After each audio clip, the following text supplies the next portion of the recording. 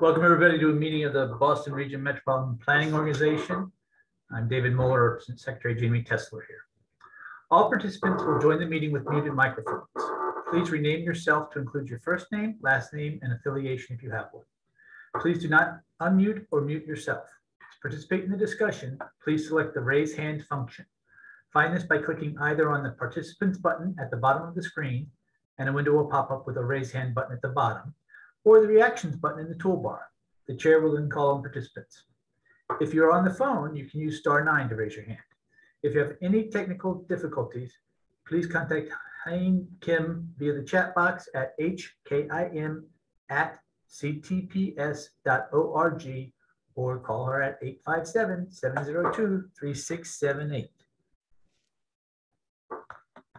This meeting is accessible to people with disabilities. Zoom products are compliant with exceptions with the following standards: Web Content Accessibility Guidelines 2.1 Level AA standards and revised Section 508 standards. If you require any additional accommodations in order to participate fully in this meeting, please contact Hein Kim at the MPO staff at hkim@ctps.org or 857-702-3678. First item on the agenda is the introductions. Can you please call the roll? MassDOT Chair. This is David Muller. I'm here. MassDOT C2. John Bouchard, representing Highway Administrator Jonathan Gulliver. I am here. Thank you. MassDOT Highway Division. John Romano here. Thank you. MBTA. Jillian Linnell, representing General Manager Steve Poptak. Thank you. Massport. Sarah Lee, representing Massport. Thank you. MAPC. Allison Felix, representing MAPC. Thank you. MBTA Advisory Board. Ryan Kane, present. Good morning, everyone. Good morning. Thank you. Regional Transportation Advisory Council. Leonard Diggins, representing the Advisory Council as a member of the MBTA Rider Oversight Committee. Thank you. City of Boston, BTD. Bill Conroy, representing Mayor Wu in the City of Boston. Thank you. City of Boston, BPDA. Looks like Jim Fitzgerald is still connecting to audio. Okay. I will come back. At large, City of Everett.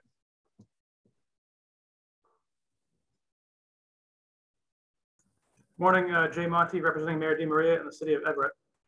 Thank you. At large, City of Newton. David Kozas, representing Mayor Ruth Ann Fuller in the City of Newton. Thank you. At large, Town of Arlington. Daniel Amstutz, representing Select Board Chair Len Diggins in the Town of Arlington. Thank you. At large, Town of Brookline. Todd Green, representing Select Board Chair Heather Hamilton in the Town of Brookline. Thank you. Intercore Committee, City of Somerville.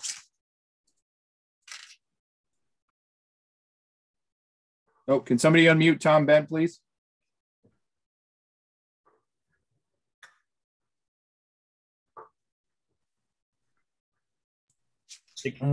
All set? Yep. Tom Bent, City of Somerville, representing Mayor Ballantyne in the Intercore. Thank you. Minuteman Advisory Group on Interlocal Coordination, Town of Acton. I'm not seeing Austin at the moment. Okay.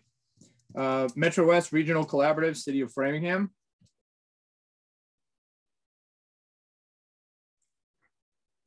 I'm not seeing a rep, Metro West rep at the moment. Okay, it should be Dennis Giambetti. I do see him hand here. I will. Okay. Great. Thank you. Dennis Giambetti, representing Mayor Siskey, City of Framingham and Metro West Region. Good morning. Thank you. Good morning. Thank you. North Shore Task Force, City of Beverly. Darlene Nguyen, representing the North Shore Task Force, and Mayor Cahill. Thank you. North Suburban Planning Council, Town of Burlington.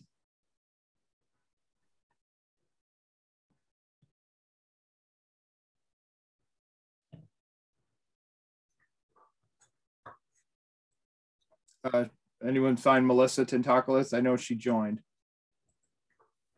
Sorry, Yes, Oh. I did join and I was just having trouble with that. Thank you. There we go. Here, present. Okay. Thank you, Melissa. South Shore Coalition, Town of Rockland. Jen Constable, Town of Rockland for the South Shore Coalition. Thank you. Southwest Advisory Planning Committee, Town of Medway.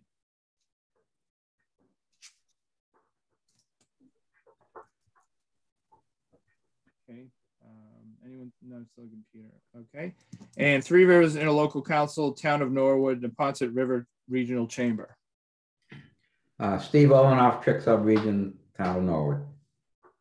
Thank you. Our let me go back to City of Boston, BPDA.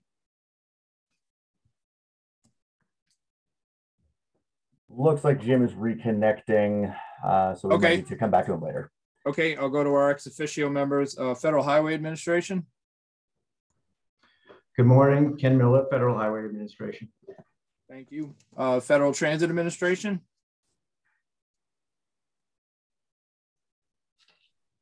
Any luck with Jim Fitzgerald, Matt, do you see? I'm not. No, it looks like he dropped from the meeting, I hate to say. Okay, that calls the roll, Mr. Chair. Thank you, Jonathan. Next item on the agenda is the chair's report. I do not have one, so we'll go directly to the executive director's report. Tegan? Thank you, Mr. Chair, and hello, everyone. I wanted to start off today by acknowledging that one of the key items today is to ask you to vote to release the draft federal fiscal year 2023 to 2027 TIP document for public review. But in particular, I wanted to acknowledge up front that there is some missing information in the draft and the reasons why. We always strive to provide a full draft. We aren't always able to do so, but in this case, there is a very special circumstance. We faced some unique challenges due to a disruption that limited our access to our network and our files and our servers over the last month, several weeks really, which was caused by external malware. And we've since been engaging in a full investigation and remediation process with cybersecurity experts. So we are approaching full restoration, but at this point, given that we are approaching that and our investigation has been wrapping up, I just wanted to highlight for the board that some of the analyses that depended on those files that were on our server could not be completed in time to be a part of this draft. So we will be doing our best over the coming weeks to provide you with the missing information, which is primarily Chapter 6, the equity analysis, as soon as we can. And I just want to emphasize that to us, this part of the TIP is an incredibly important part. And the only reason why we haven't provided it has been due to this pretty unique circumstance that we've been facing. So with that, before I talk more about what's going on today, I wanted to provide a couple of staffing updates. I am pleased to announce that we've wrapped up one of our recruitments, and towards the end of the month, we'll be welcoming a new, towards the end of next month, it's almost May, we'll be welcoming a new administrative coordinator role to support the certification activities team, which is of course the team that is the core group of people working on the main MPO documents like the TIP, UPWP, and the LRTP. And then the manager for the TIP and the communications coordinator positions that have been out, that have been posted recently are far along, and we hope to be wrapping up very, very soon and give you updates on those staffing changes. We're also expecting to post some more positions soon, some analyst and planning positions.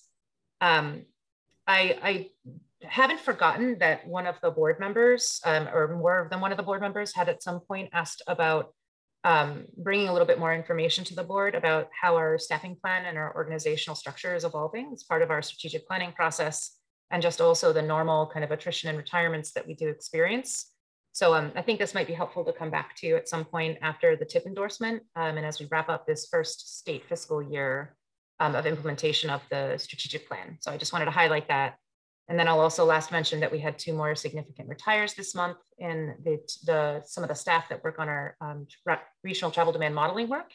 And that was Ed Bromage and Sanjay Kaul. So it's always a big impact to lose very long tenured staff. Well, of course, we celebrate their next stage in their life, but we are also proactively planning around how we move forward as an agency as we see those retirements happen. And so those are my staffing updates, which again, always happy to come back to any questions on those. I have one outreach highlight. The Transit Working Group hosted a coffee chat yesterday, April 27th, on school transit. So if you're interested in that, the recording will be on the MPO YouTube channel soon. And you can also now put in your calendars if you'd like. save the date for the next Transit Working Group quarterly meeting, which will be on May 31st at 1 p.m. And more information on that will follow soon. So those are the sort of general updates. Back to today's meeting. I already mentioned that today you will be asked to vote to release the public review draft of the federal fiscal year 23 to 27 TIP. There will also be 2 amendments, one to endorse that you've previously discussed, and one new one to release for public review related to the 22 to 26 TIP, the current TIP. Matt Genova will talk about those in detail as he always does, but just as a brief preview to try to keep everybody kind of straight with which amendments are what. Amendment 3, you'll be asked to endorse. That was voted out for review on March 31st, and that was the process of removing the Green Line extension funding and adding the Martha Way and the Mystic Avenue project funding into the federal fiscal year 22 TIP year. And then Amendment 5, which is new, we'll discuss today, to release for public review, includes really program-wide changes for the MBTA, which align it with the MBTA's TIP. So it'll include also the addition of the MPO funded projects, the stations in Forest Hills, and then also a bus replacement project for CADA that is related to CADA's TIP. And then there will also be another adjustment, a second adjustment to endorse for this current TIP, 22 to 26. And just as a reminder, an adjustment is more of an administrative modification, and an adjustment doesn't raise to the level that it crosses the threshold into being an amendment, which requires 21-day public review period. Adjustments do not require that 21-day public review period, so you can vote on it in one meeting. And this one will focus on some funding source adjustments for MWRTA projects. After those, you will also hear today from Drashti Joshi on the MPO's trip generation rate research work, where we looked at how we are estimating the trips that people make when there's new development and how accurate those estimates have been in some specific Massachusetts examples. I know many of us are excited about this work, and if you aren't, I genuinely believe that you should be, because trip estimation is an important part of the MEPA and NEPA processes that inform mitigation strategies in the transportation system and how we negotiate those with developers. And then those in turn have significant impact on travel behavior. So it's really important that we're doing that work well and being as accurate as we can. And following her presentation, you will also hear about a new work scope that will look at the next stage, that will be addressing the next stage in this research and looking at the effects of parking constraints in this process. And then finally today, we will also have a presentation of one of the federal fiscal year 21 sub-regional priority roadway studies, which focused on Grove Street in Braintree. Moving on to the next meeting. The next one would be scheduled for May 5th, but without the board's objection, we intend to cancel that meeting on May 5th. There will still be ANF and I believe likely UPWP committee meetings on May 5th. So please, if you are part of those committees, hold that time in your calendar still. And then the next MPO meeting itself would be scheduled for May 26th. And that will include the vote for endorsement of the 23 to 27 TIP that would be hopefully released today for public review, among other items, of course.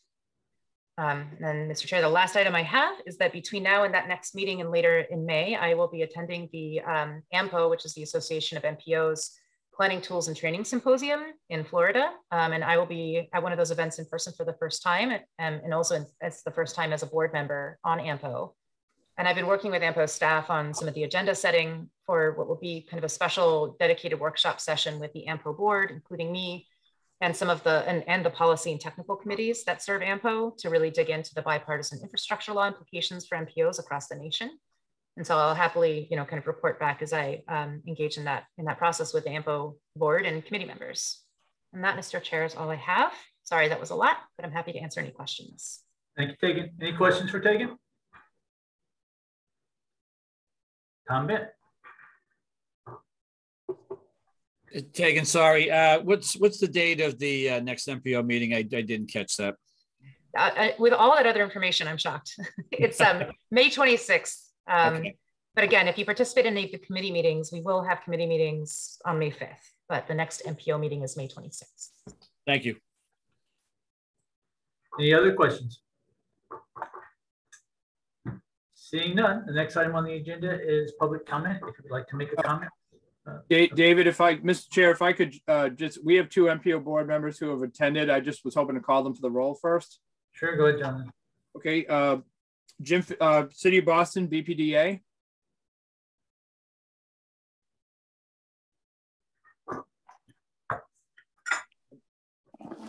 Hi, sorry, having technical difficulties, but Jim Fitzgerald with the BPDA representing Mayor Wu in the City of Boston. Thanks. Thank you. And Southwest Advisory Planning Committee, Town of Medway. Town of Medway, Peter Pelletier. Thank you. That calls the roll, Mr. Chair. Thank you, Jonathan. We're now up to public comments. If you'd like to make a comment at this time, please raise your hand. And first, we will call on Mayor Lungo Cohen. Thank you very much. I'll be brief, but I appreciate you taking me first because I have another speaking engagement in a few minutes. I just want to please ask that you include the environmental impact review funding for phase 2 of the Green Line extension project to Route 16 Mystic Valley Parkway stop, which would serve a number of environmental justice communities facing intense traffic congestion. This was promised to us in the MPO back in 2016, and we beg of you to include this in the current TIP agreement for 2022 to 2026. Thank you very much. Thank you, Mayor. Next up is Senator Pat Jalen.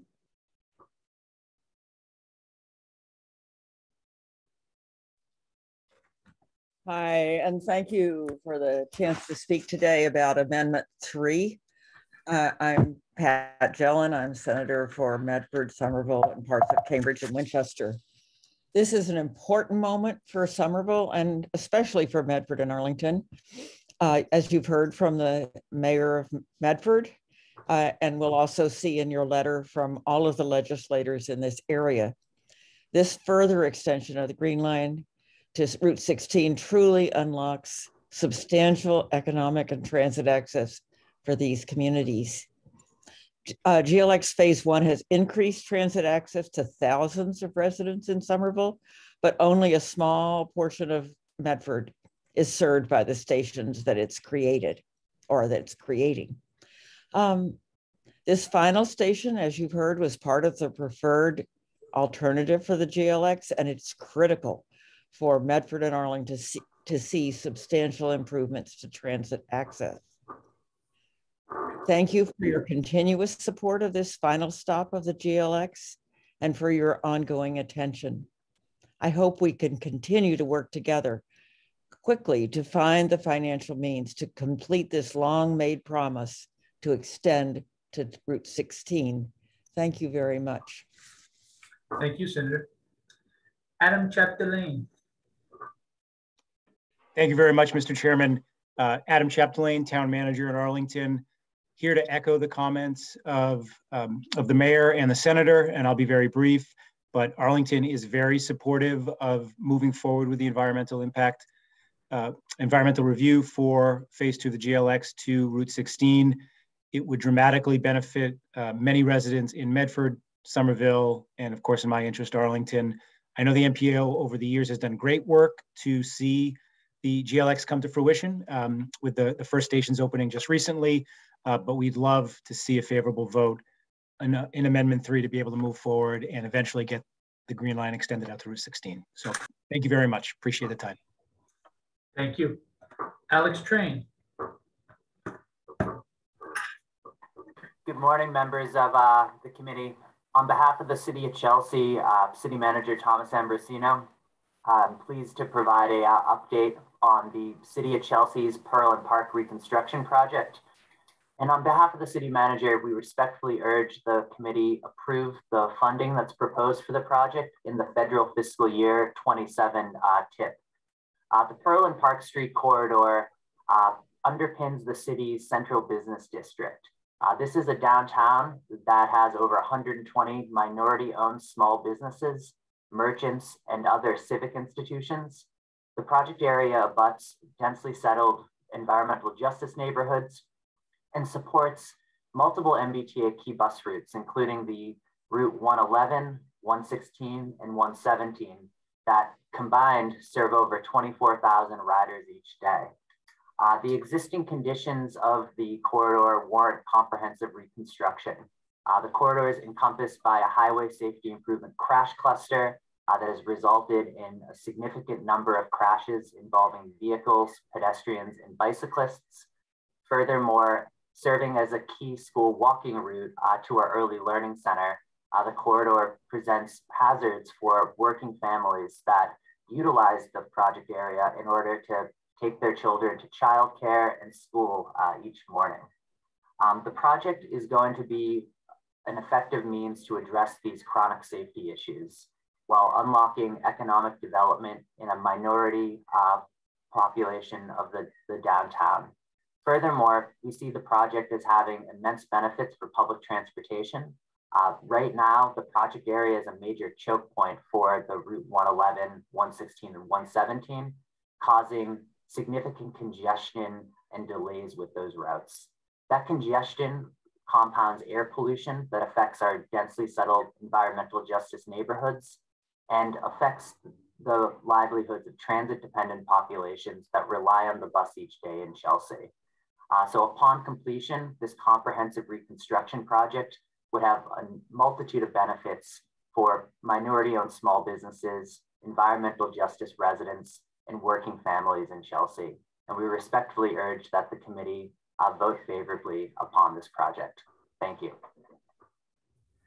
Thank you. Next up is Todd Baldwin. Thank you very much. My name is Todd Baldwin. I'm the town engineer for Saugus. I would like to speak on behalf of projects 61999 and 610543. This is the Revere Saugus Route 1 North widening projects. Municipalities have met with MassDOT this week to move this project forward. And MassDOT is currently arranging for an official scoping meeting for both projects to be happening in May. MassDOT has expressed interest in moving these projects forward. I asked the board to keep these projects in mind and to consider funding them. Thank you very much. Thank you. Brad Rawson.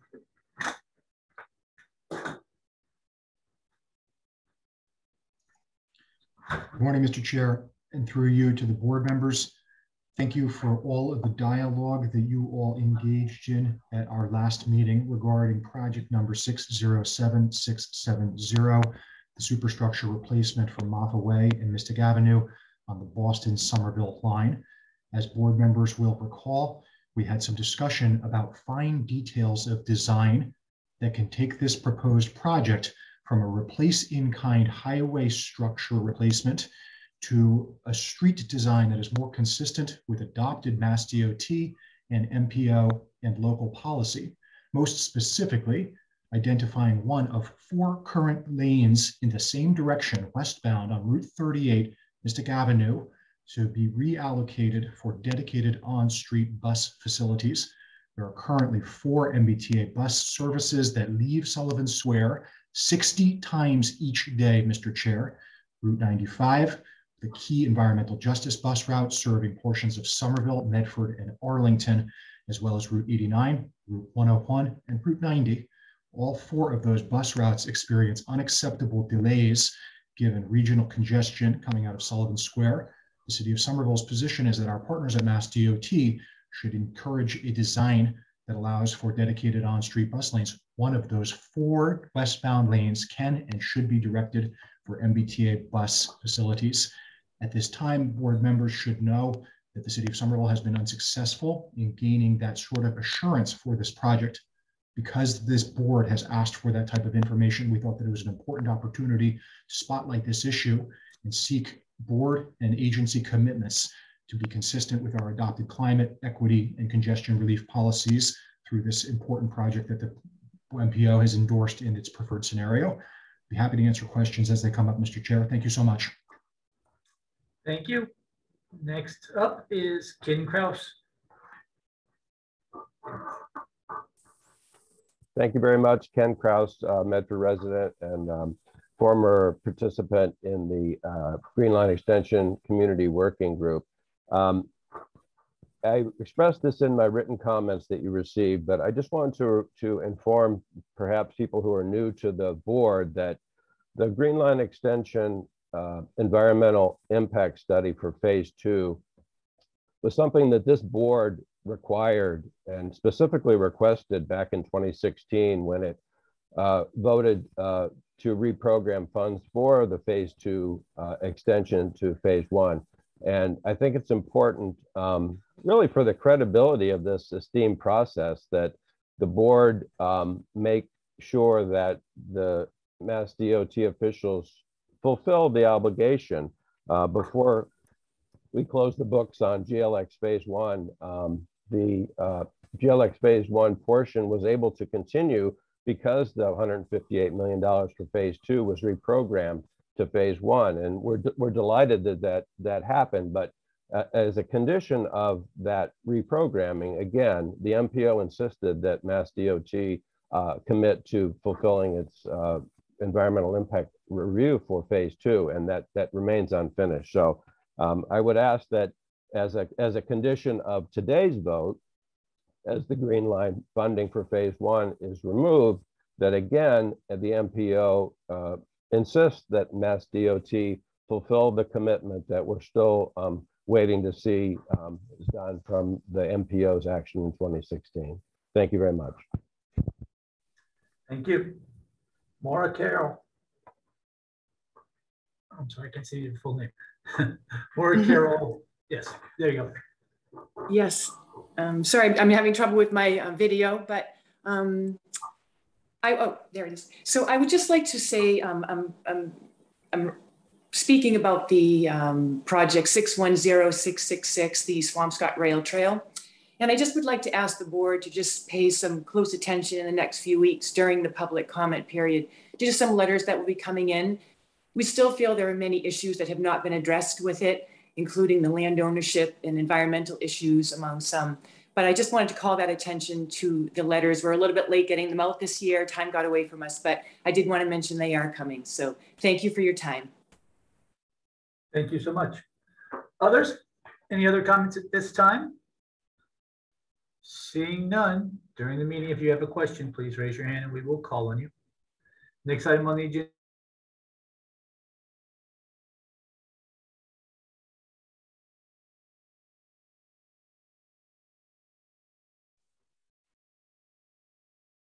Apologies, everyone. It looks like we lost David Muller for a moment. Derek? I'm sorry, Lynn, hold on. Derek Cravat has now raised his hand. I think we're all having computer issues in the building. Derek, are you available? Yes, can you hear me? Yes, we can. Okay, excellent.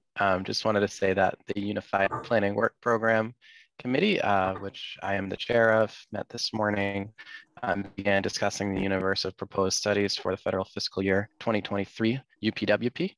Studies being discussed by the committee are discrete studies in the areas of active transportation, roadway and multimodal mobility, transit and transit equity. We do plan to meet a few more times over the next month or two to finalize the recommended list of UPWP funded studies for fiscal year 2023. The next meeting, I think we actually decided will be held on May 12th due to a couple of conflicts on May 5th. So I'm working with CTPS to finalize the timing of that, although it'll likely be at 9 a.m. or 10 a.m. And we'll keep members updated as we finalize that. Thank you. Thank you, Derek. Any questions from the members for Derek? Seeing none, we'll now go to the Regional Transportation Advisory Council report. Lynn?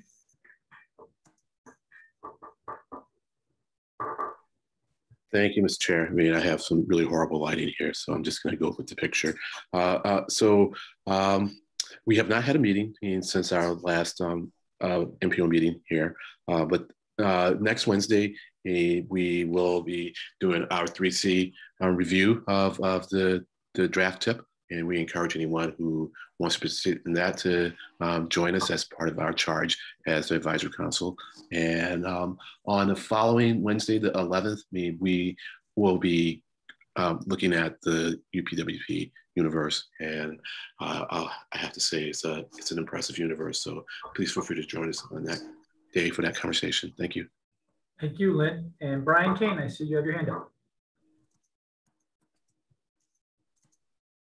Thank you, Mr. Chair. I just got kicked off when you called this meeting. So if it was brought up, the A&F committee will meet on May 5th, and all members are invited to attend and encouraged. We will begin the process of discussing the operations plan for MPO staff. So something that touches all members, and everyone's encouraged to attend and lend their voice. Thank you. Thank you, Brian. Next item on the agenda is the approval of the MPO minutes of March 17th. Can I get a motion and a second from a member to approve the minutes? And please state your name for the record when making the motion.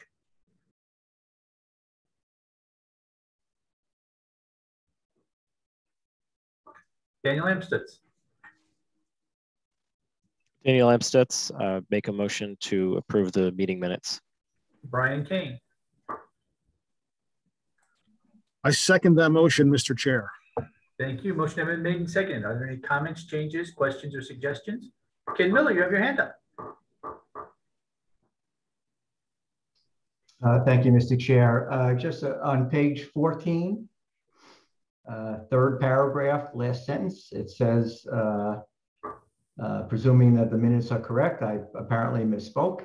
It says that cost per point awarded during the TIP process is a measure of cost effectiveness. That's true. However, because the TIP scoring system is not does not scale based on project size, larger projects will appear to have higher cost effectiveness than smaller projects. I think it's actually the opposite. Correct. So I apparently misspoke. So that should say smaller projects will appear to have higher cost effectiveness, or conversely, larger projects will appear to have lower cost effectiveness, whichever way you want to do it. Thank you, Ken. With that correction so noted, can I get please call the roll on the minutes. David Muller. Yes. John Bouchard. John Bouchard, yes. John Romano. John Romano, yes. Jillian Linnell. Okay, go ahead. Jillian Linnell, yes. Sarah Lee. Sarah Lee, yes. Allison Felix. Allison Felix, abstain. Brian Kane. Kane, yes. Leonard Diggins. Leonard Diggins, yes. Bill Conroy. Bill Conroy, yes. Jim Fitzgerald.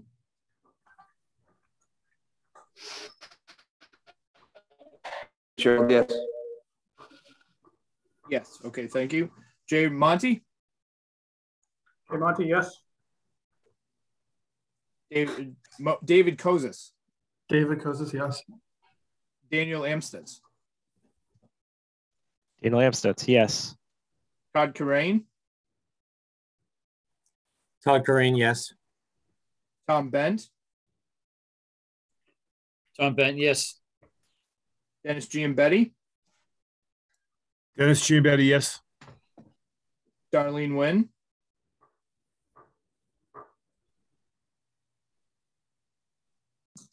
Darlene Nguyen, yes. Melissa Tentakalis.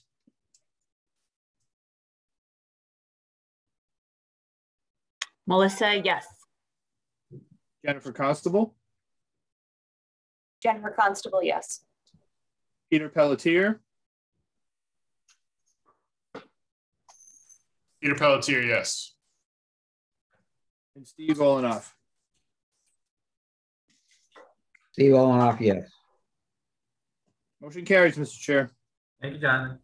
Next item on the agenda is an action item on the FFY 22 to 26 Transportation Improvement Program, Amendment Number 3. Matt Genova.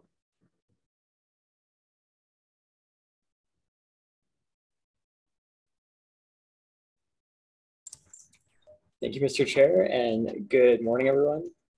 My name is Matt Genova, and I manage the Transportation Improvement Program, or TIP, on behalf of the Boston Region MPO.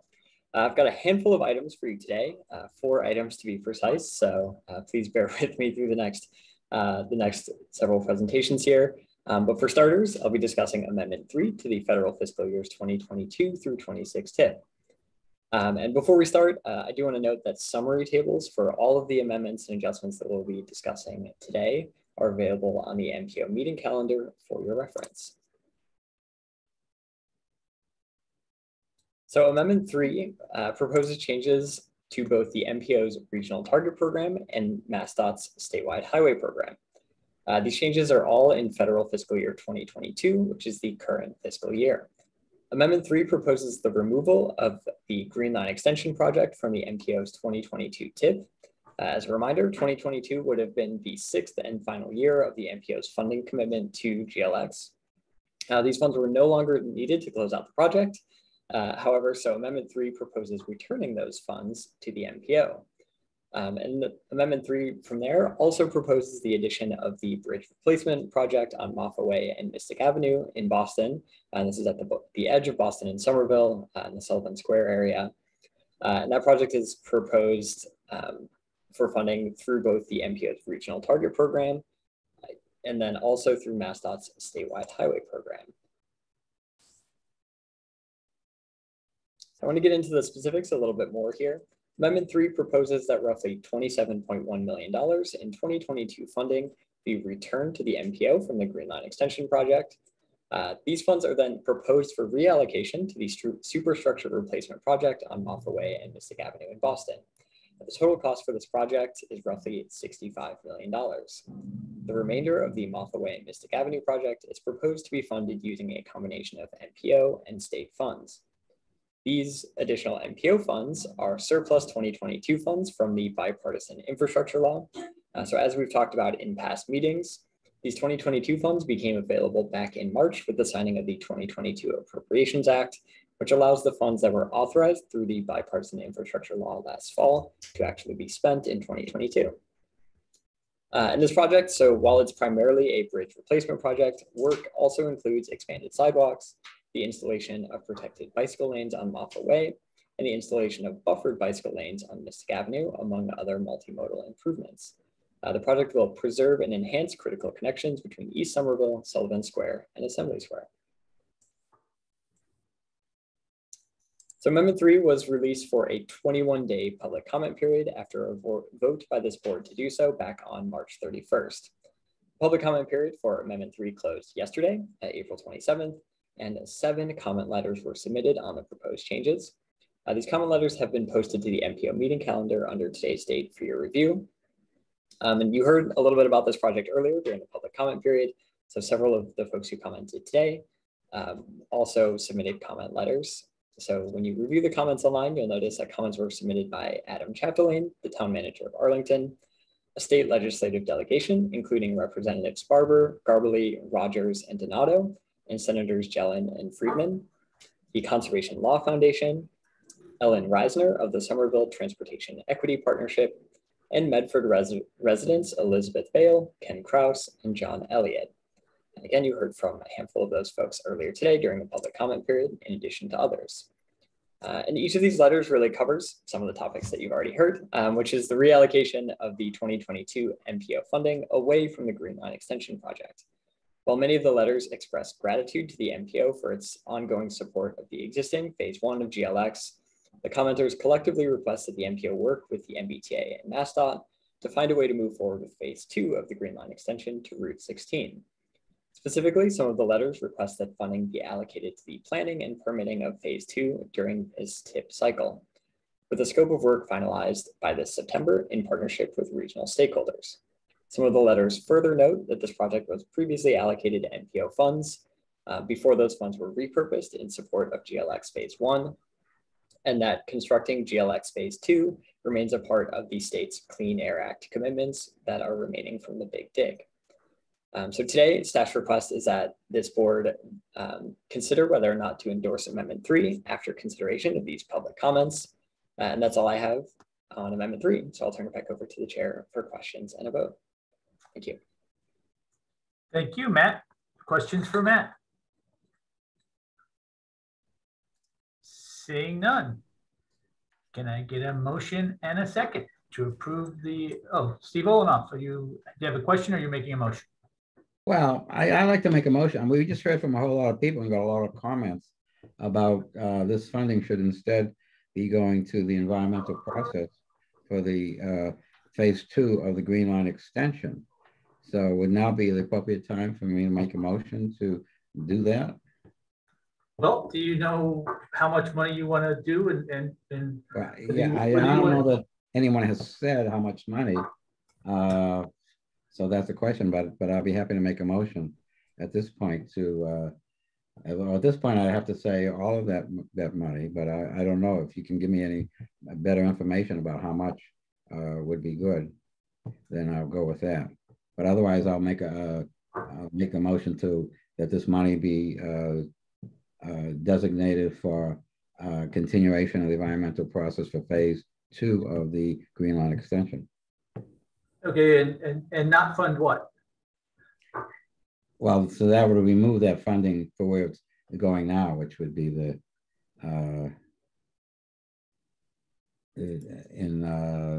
the construction projects. Wait a minute. Moffett Way. Matt, help us here. Yes.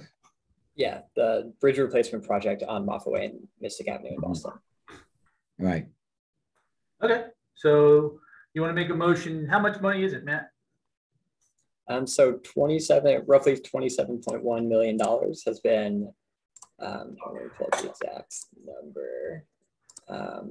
So $27,116,883 is what we have reallocated away from the Green Line extension project to the superstructure replacement project. That's project 607670 in Boston. And so that $27.1 million is included in that Moffett Way and Mystic Avenue project, as is approximately $20 million in other MPO funds that are separate from the Green Line extension funds. And then there's also a MassDOT contribution of roughly $18.2 million. So I will say I'll make that motion at this time for that amount of money, but I am willing to amend that motion if someone comes up with a more reasonable or a better amount, because I see other hands are raised. All right, so we have a motion on the table to reallocate the $27 million from Moffett Way to GLX Route 16. Is there a second? If you have your hand up for a comment, please take it down so I can see if we have a second. Otherwise, I'll call on any one of you for a second. Jay Monty. Thank you, Mr. Chair. And first I want to say I appreciate everybody's enthusiasm for the Green Line extension. It is a commitment that this MPO did make and should follow through. But I can't support the motion to defund Moffett Way. In order to do that, the funds for the Green Line should be coming from other places, not necessarily the MPO. And I just want to echo Brad Rawson's comments earlier that we should be looking at Moffett Way as a critical transit piece of infrastructure, just like the Green Line. But it needs to be done, needs to be funded, and needs to be constructed in a way that is transit accessible. Okay, I'm still waiting to see if I have a second. Lynn Diggins, are you seconding this motion? Yes, Mr. Chair. I'm seconding for the sake of discussion and so that it does get a vote. And although I am not going to support it in its current form, and so since you were asking only for seconds, I'm going to put my hand down and then put it back up so that I can be a part of the conversation. Thank you. All right, motion having been made and seconded. Please just go ahead, Lynn. We're debating it now.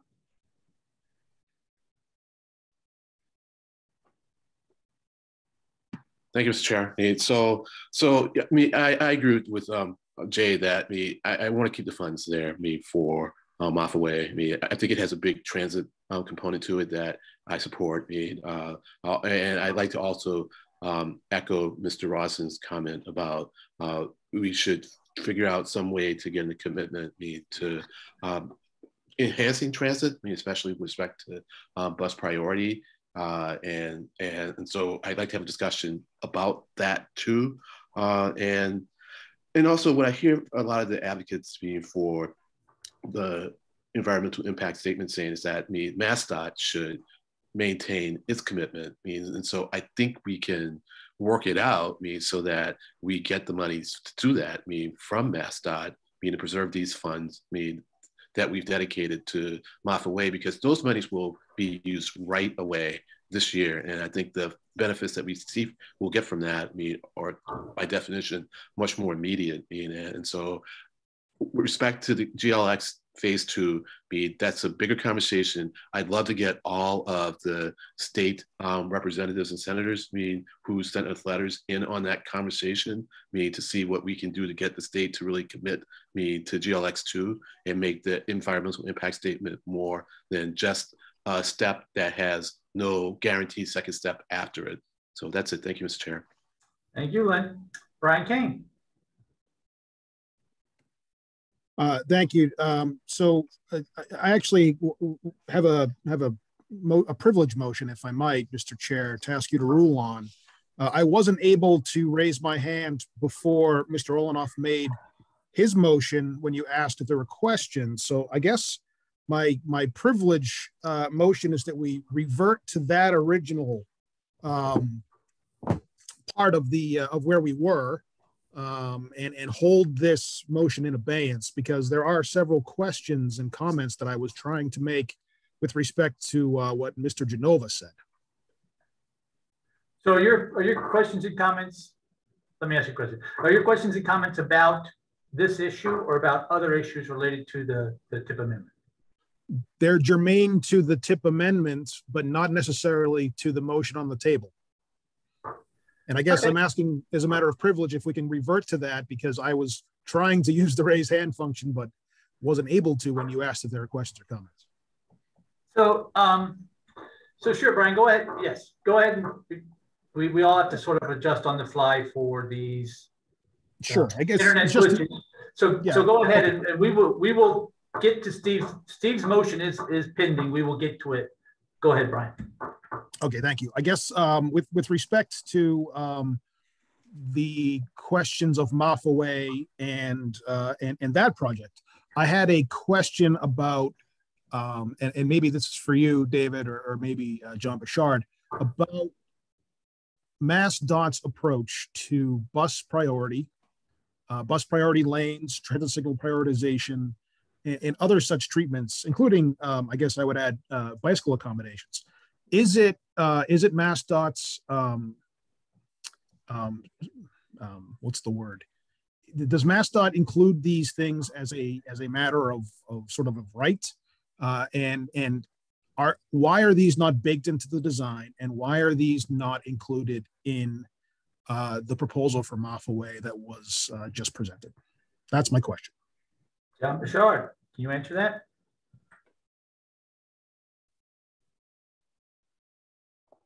I guess I can make an attempt. Thanks, John.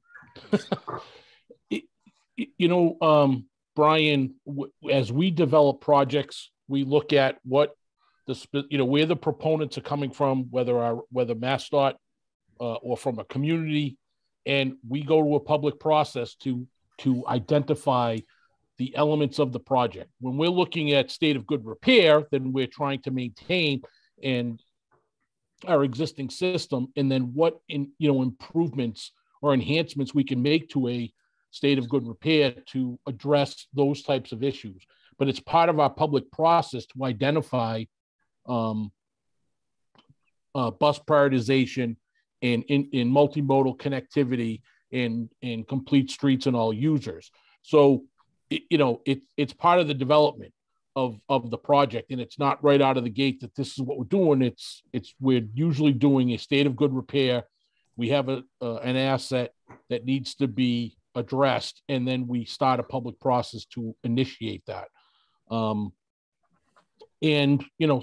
it's prioritization that we're going to do something that's a short-term, I don't want to call it a Band-Aid, but it's a short-term preservation type project to get us over a hump until we can do a much more extensive, infrastructure investment, replacement, enhancement, et cetera. And, the work that, that I presented a couple of weeks ago when we were discussing Martha Way is that, with the work in Sullivan Square and North Washington Street and other areas, on the Chelsea Curves, Route 1, projects to the north, as those, we we just could not embark on all of the projects at the same time, or no one would be able to get in to the city from the north. So it was a timing issue. So as we're trying to wrap up some of those projects, you know, Marfa Way becomes a priority, and we have worked with the T in the, you know, the chief engineer's office on and bus rerouting, so that way it's not going to be a 5 to 10 year construction because of the need for bus routing to facilitate construction. So, you know, we're working through those details to issue this as a project with the fiscal 22 money that was available, that we, you know, proposed with the Boston MPO just, you know, 3 or 4 weeks ago. And I'm not sure I answered everything there, but I just tried to lay it out there. No, I appreciate that, John. And obviously, you know, it's tough to do this stuff on the fly. And I appreciate the difficulty you and the districts have in trying to coordinate all of this. I guess I would just suggest, Mr. Chairman, that the demand, or I shouldn't say demand, the request for bus priority enhancements is certainly something that I'm hearing the communities unanimously advocate for. And so I guess I would suggest that as part of the public process, it is there, and it was there. And I guess I would suggest or somehow request, and I don't know how to do this. So you know, this is, we're asking to move 47 million from GLX, and the total Marfa Way project is 65. You know, can we bump that up by, you know, a set amount of money to include these bus treatments? I know the T has money in its CIP that it might be able to move. And I just think that we shouldn't let this opportunity pass us by. And I appreciate you muddling through with me as we try to figure this out. Thank you. Thank you, Brian. So now I'm not sure whether to go back to Steve Olenoff's motion or whether people want to have a discussion on Marfa Way first. So I'm just going to call on people, and at some point we will take a vote on Steve Olenoff's motion. So I will call on people who haven't spoken first, and then call on others who may want to speak a second time, okay? Jim Fitzgerald. Thank you, Mr. Chair. Just to clarify a couple of things. You know, Marfa Way does have a bus lane for entering into Sullivan Square. I think, as Brad Rawson noted, it's the Mystic Ave Bridge that I think we're hoping to work with MassDOT on to get one of those lanes as kind of designed as a bus only lane and a queue jump lane for approaching that intersection as the bridge comes over the tracks and into Somerville. So we're hoping to work with and get that element integrated into the design, which we think can probably easily get fitted into that design. So, and then as Jay said, you know, clearly strongly support the Green Line extension, but you know, I think these capital funds would be better used for a capital project, and both these bridges I think are critical to the sequencing of both Rutherford and McGrath, and I think they need to get done in advance to those projects, which are already, as everyone knows, have been delayed a little bit. So I think if we can get the programming of the Mystic Ave Bridge right, I think you know, the cities will be satisfied, and again, getting these bridges done from a construction management standpoint is critical to these other large projects that we've always supported. So thank you. Thank you. Daniel Amstutz.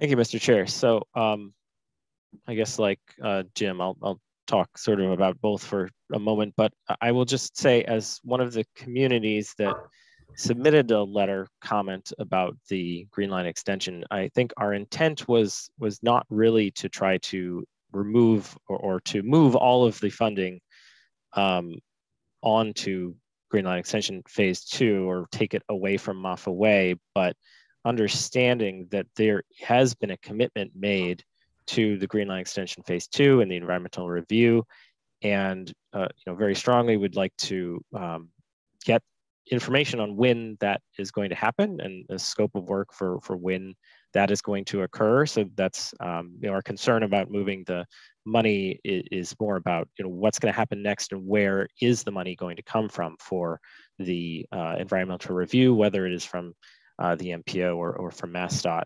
And again, and in terms of Marfa Way, I agree with the previous comments supporting bus priority. 4 bus routes is quite significant. It's right next to Sullivan Square. There's bus network redesign going on with the T, so it makes a lot of sense, especially if we're putting over $40 million towards this project that, very strongly, I think MPO members are in support of making sure bus priority is an important part of that project. Thank you. Thank you, Daniel. Jay Monty. Thank you, Mr. Chair, and sorry, I'm going to repeat myself a little bit here. Now, I've obviously been engaged with our partner communities in Boston and Somerville, and to me, it's been loud and clear that bus priority on Mystic Ave is something that they've, listed as a priority for them, but also for, I think, the region. And certainly as communities who have been putting in a lot of effort to putting transit priority on our own streets, and that has been a political lift for all of us.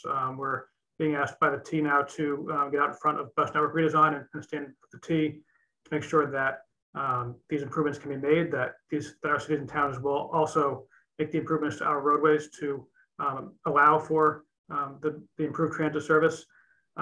So I just hope that MassDOT and we will kind of sing the same tune with this bridge, because all of us are certainly going out on a limb to make sure that transit is a priority with new projects. And so I appreciate that there is a public process and that there is a lot of different views on this. But from what I'm hearing and from the actions of all of us in our various communities, there really shouldn't be a question about it with this facility. And I just hope MassDOT will take that in consideration. Thank you. Thank you, Jay. John Bouchard. Thank you, Mr. Chair. The only item I wanted to bring up on the amendment, and I defer to Matt Genova, is that and the my colleagues at the T, is that this was fiscal 22 money that was being used. I'm not sure the T is in a position to initiate and extend further environmental process with fiscal 22 funds. And I mean, that was one of the reasons that there was discussion, because the T clearly had some other priorities that were presented on the 31st for the use of the fiscal 22, 23, 24 money. And I mean, to honor commitments that's beyond MassDOT highway. It's not something that I'm directly involved in, but I just wanted to make a point of to note that it was the fiscal 22 money, and I'm not sure that money is ready to be committed and used by the MBTA on extending the environmental process for GLX phase 2. So thank you. Ben.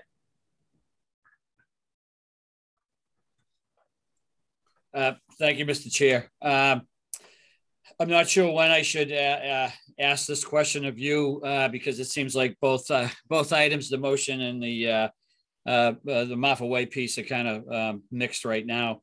But first of all, I support obviously the issues that Brad brought up, and the Jay and other people about the adding the bus piece to that project.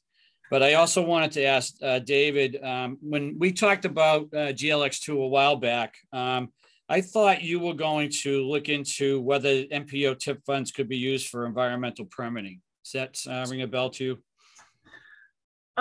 So I don't recall that, but we can have that discussion. So clearly, environmental permitting is project development. And I believe that project development is eligible for capital expenditure. There's a question as to whether you can use highway money for environmental permitting of MBTA projects or not. That would have to be asked of our federal partners. But I believe clearly you can use capital money for capital projects, and that includes permitting through design. That's what I believe is true. Okay. All right. And again, we're just reminding everyone that this was a commitment a while back. So, trying to get more information now on, what that cost would be, so we could plan accordingly for that. And right now we wouldn't be able to support Steve's motion. Ken Miller.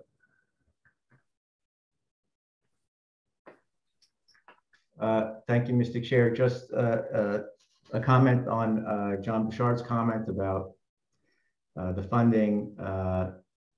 It would be possible, and I'm not taking a position on this one way or the other. It's not my place. But just in terms of the mechanics, if this MPO decided to allocate some funding to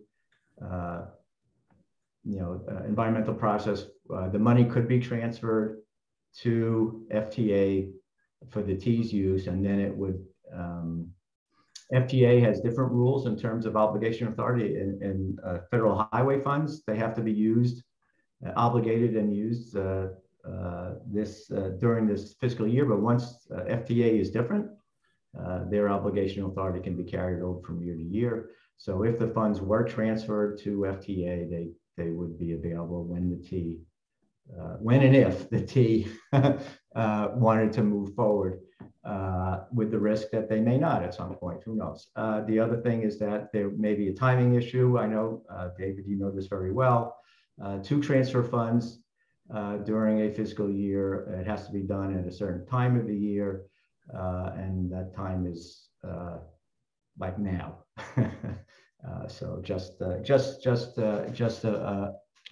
little bit about the mechanics of possible. And I think to your point, Mr. Chair, I think this most likely would be eligible. I'm not going to guarantee that this would be eligible, but I would imagine CMAQ funding, if you could show that the Green Line was eligible for CMAQ funding, which I think this MPO is already devoted to phase 1, if you could show that phase 2 it was CMAQ eligible, I would imagine that the project development costs would be eligible for federal highway funds and then could be transferred to to FTA. Thank you. Thank you. Steve Olenoff. So the purpose of my making this motion was to first respond to the public comments that were made and to get a discussion going on this topic. So assuming that the MassDOT will take appropriate action on this and that someone at the proper time will have a appropriate motion to fund the environmental review of phase 2. So therefore I'm withdrawing my motion. Okay. Brad Rawson. Thank you, Chair, and thank you to board members and advocates for a thoughtful debate and discussion. I do want to call the board and staff and agency attention to part of the public comment that was submitted on Green Line to Route 16.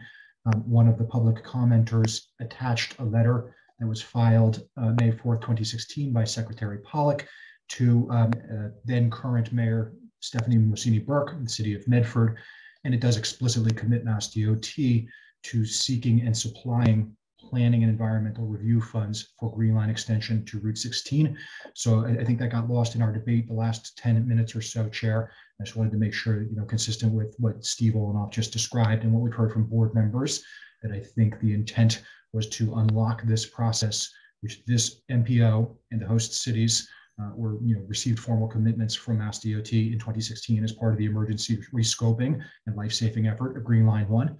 So I just wanted to make that clarification. Thank you so much. Yep.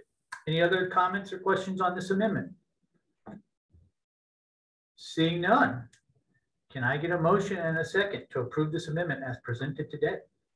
Oh wait, Brian Kane has his hand up. I can see it even though his raise hand function's not working. Brian, go ahead before anybody else. Go ahead, Brian.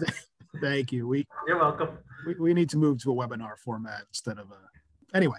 I guess I would like to just follow up on what Ken Miller said and see if there was a way to fund this at perhaps a lower level for the project from MPO funds while adding in bus priority, and also then perhaps seeing if the state could pick up some more or the T could pick up some more if the T is willing to do that, because it sounds like we can flex FTA money across multiple fiscal years. So I guess my technical question, David, to whomever you think is best to answer it is, could we do this? Could we move it for 44 million instead of, or 46 million instead of 47 million? with another $1 million for bus treatments. So I am confused. I'm confused. You have totally confused me. So I guess I want to move it for 47 in total, but yeah. 46 for the project itself and an extra 1 for bus treatments. But the bus treatments are part of the would ultimately, everybody wants them to be part of the project, right? I don't know how to accomplish what you're trying to do. I don't think. I think what you're trying to do is say MassDOT can have 46 million. Look, I'm not sure what if MassDOT ultimately does not come to the table with bus treatments. MassDOT would still be able to spend the $46 million, and all you've done is put $1 million aside for something that's not going to happen. I think. Like I understand. I think I understand what you're trying to do, but I don't know that what you're proposing gets to where you want to go. And I don't want to mislead anybody by taking a vote and thinking we've protected or insured bus lanes, and then come to find out we didn't really. Yet, right? I don't think what you're proposing does what you want to do. Okay. Well, that's why I asked the question. Yeah, I'm not. So that's what I think. I'm not sure. Jay? I think I'm trying to get at the same thing Brian's trying to get at, which is, we want to fund this. We want to make sure that the city's concerns regarding transit priority are addressed. I'm not quite sure how to do that with Brian. So, I don't know. There's something about, we're is there a commitment that can be made for MassDOT to take another look at this, to reopen the public process or something? It seems like there's a consensus among the communities here to see something addressed. Right. Right. So yes, we can certainly make a commitment to continue dialogue. That does not necessarily, again, I don't want to mislead anybody. What the MPO can do is decide not to fund this project if it doesn't have the bus lane, right? The MPO can just say no.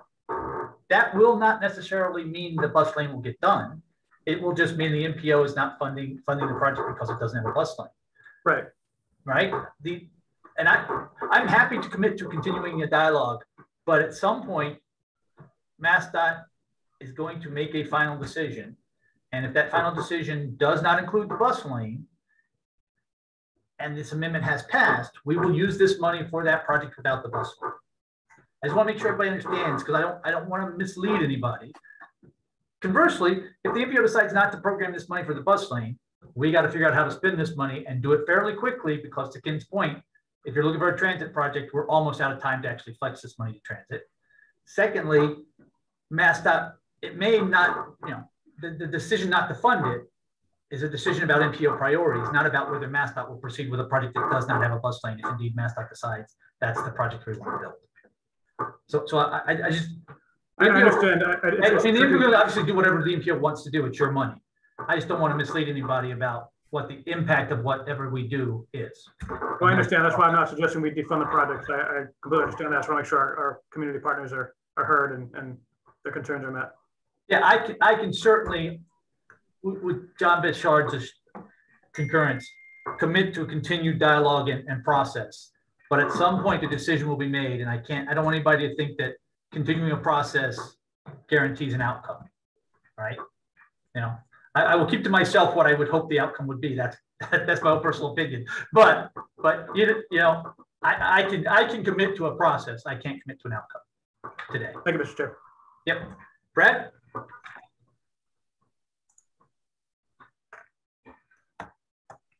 Thank you, Chair. You're welcome. I just want to reiterate comments that the City of Somerville provided 2 weeks ago, that the City of Somerville is in full support of this bridge reconstruction on the condition that the design of that bridge, those bridges, is consistent with adopted policy embedded in the long-range transportation plan, past and current TIPs, which calls for safe streets, which calls for bus priority, which calls for environmental justice and congestion relief. A couple of quick clarifications, Chair. A design public hearing that Mass DOT Major Projects Division hosted on March 2nd, 2022 showed unanimous support from Somerville, Boston, and other regional stakeholders, from elected officials and state delegation, for exactly the types of bus treatments that are being discussed by this board right now. And I think it's just really important to note for board members something that we said 2 weeks ago. MassDOT has proposed to use a design build methodology to deliver this bridge project. And the city of Somerville is supportive of that because it helps you advance this crucial state of good repair work quickly, and it helps the MPO solve a cash flow problem.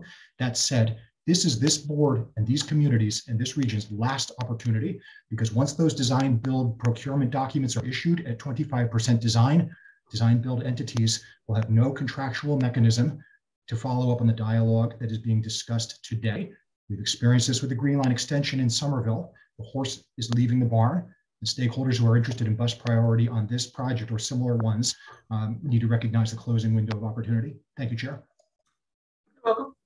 Brian King. You having fun yet, David? I love public process, Brian. Don't we all? I just want to really echo what Somerville and Everett are clearly stating, that we want to move this forward in such a way. So I guess as a way to propose a path forward, I wonder if you would entertain something along the lines of a resolution from the MPO going on the record stating that it wants bus treatments, safe in the knowledge that we cannot bind the Department of Transportation, but we just want to go on the record stating that that's our intent. That is certainly appropriate if the MPO would like to take that motion. And you can make the motion and we can see if there's a second and discuss it and vote on it. Okay, well, Daniel just raised his hand, so maybe we should keep talking. But well, Daniel might have raised his hand to second your motion. I'm not sure. Daniel, why do you have your hand up? Thank you. Yes, I just wanted to, I agree with that, or I agree with what Brian is if that's sort of our best way of expressing the comments and the feelings of the MPO board here, then I agree with that, but I would like to add on to that a piece about the Green Line extension to phase 2, to say that we would also like to get clear understanding of next steps on the environmental review for that, and ideally by there is a request for a scope, so, understanding that project by September 1st of this year. If possible, would like to add on to that as a part of that sort of resolution, while also supporting the amendment itself to have the money put onto Maffa Way as been discussed. So I have a question. So as to not muddle these two issues together, can we do two resolutions? And frankly, if everybody wants to do one resolution, I'm not going to waste a lot of time discussing it. But it would seem to me that it would be easy, it would be clearer, and writing motions on the fly is a little hard anyway. So actually, I don't see clear. Brian, you can make one resolution motion or two. It's up to you. I guess I'll defer to Daniel. If you want to make both of them, go have a shot, buddy. Go ahead, Daniel. All right. So I think, okay, so putting these as one resolution, well, okay, is these resolutions are sort of separate from the approving the amendment itself, or are they? Yeah, we still don't. Yes, we still don't have a motion on the amendment at all. Okay. We haven't even moved to approve it yet. So I think this is a motion. We're going to do the resolutions first and then take a motion on the amendment, I guess. All right, Daniel, I'll try it. Okay, thanks. I didn't want to, that was mean of me to kick it to you like that. I guess I would make a motion that it is the sense of the MPO that any project that this project on Maffa Way include bus priority treatments in its implementation. And it is furthermore the sense of the MPO that GLX phase 2 needs to advance quickly. What did you say, Daniel? By September 1st, there has to be something done? Well, the request from the state delegation is to have a scope finalized and a consultant work authorized by September 1st. Okay. Or that would be, I guess, try to putting a date on it. Okay. And yeah, so what Daniel just said, in that there be a scope completed for implementation or advancement by September 1st. Yes. Right, motion. And Daniel, you're seconding that motion? I will second. Thank you. Yeah, I will second. Tom Ben. No, I'm in full support of that. I was going to second it, but yep, it's fine with me. All right. Any other comments, questions, debate? David Kozis. All right. I mean, a resolution to prioritize the bus lanes in the design process seems okay if people prefer that. I just never really remember doing anything like this before in these years, just at the very moment that we're about to vote on a project. And I'm not really sure what weight does it carry? Isn't it already MassDOT policy, and isn't this already sort of what happens through the regular design, the regular process? Is this like, why is this different in some way? John Bouchard, can you answer that question? Not the question about what weight the resolution has, but why isn't the bus lane included in this project already? My team, we've proposed bus lanes on Marfa Way, and to my knowledge, on the portion of Mystic that's in Sullivan Square area. And I would have to defer to my team, which I don't have all the answers for. As we said, we have to adjust on the fly. I don't have all the answers from my team. Why that hasn't been extended? Does it not meet warrants, or there's a structural issue that we can't accommodate that? So I'm sorry, Mr. Chair, I don't have a great answer to it. All right, and then David, as to the import of the resolution, it is a statement of priority for the MPO, and it has a certain weight, therefore. But no, it does not force anyone to do anything. But it does put the MPO on record about this project and the use of their funds. All right. I mean, so it seems fine to me. I just never remembered this kind of resolution before. So maybe it's a one-time thing. Thank you, David. Any other comments or questions?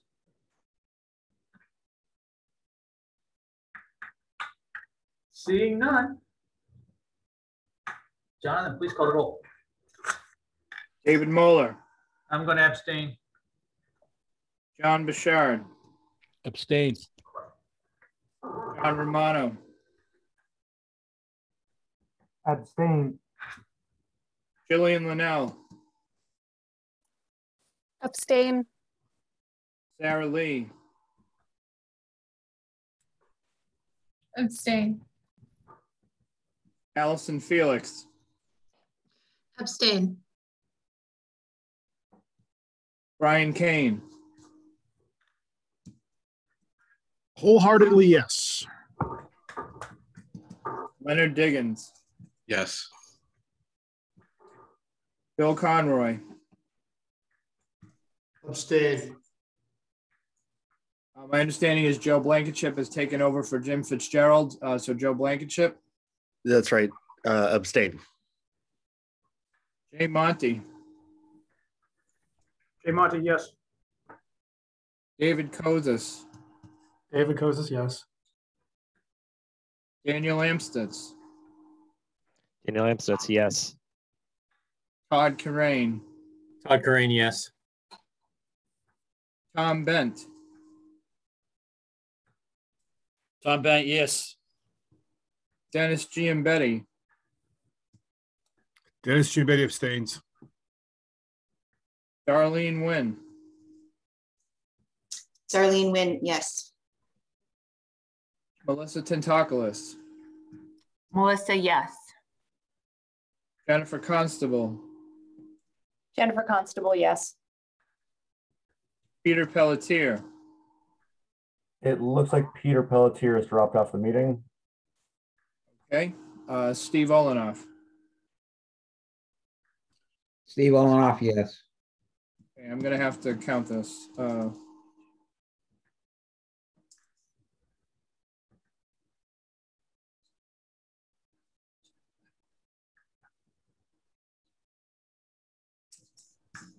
We have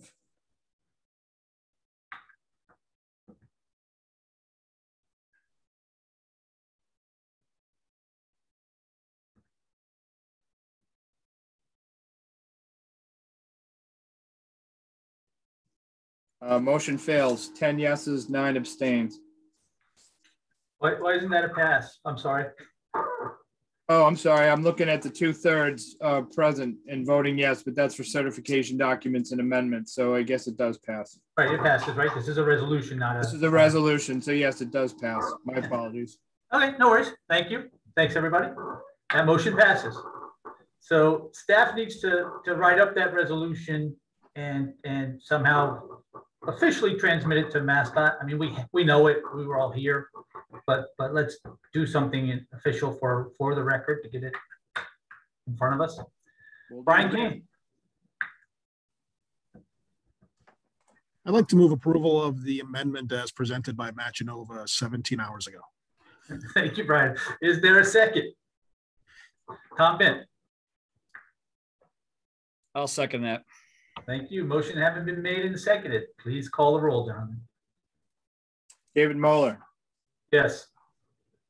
John Bouchard. John Bouchard, yes. John Romano. John Romano, yes. Jillian Linnell. Jillian Linnell, yes. Sarah Lee. Sarah Lee, yes. Allison Felix. Allison Felix, yes. Brian Kane. Brian Kane, yes. Leonard Diggins. Leonard Diggins, yes. Bill Conroy. Bill Conroy, yes. Joe Blankenship. Joe Blankenship, yes. Jay Monty. Jay Monty, yes. David Kozis. David Kozis, yes. Daniel Amstutz. Daniel Amstutz, yes. Todd Corain.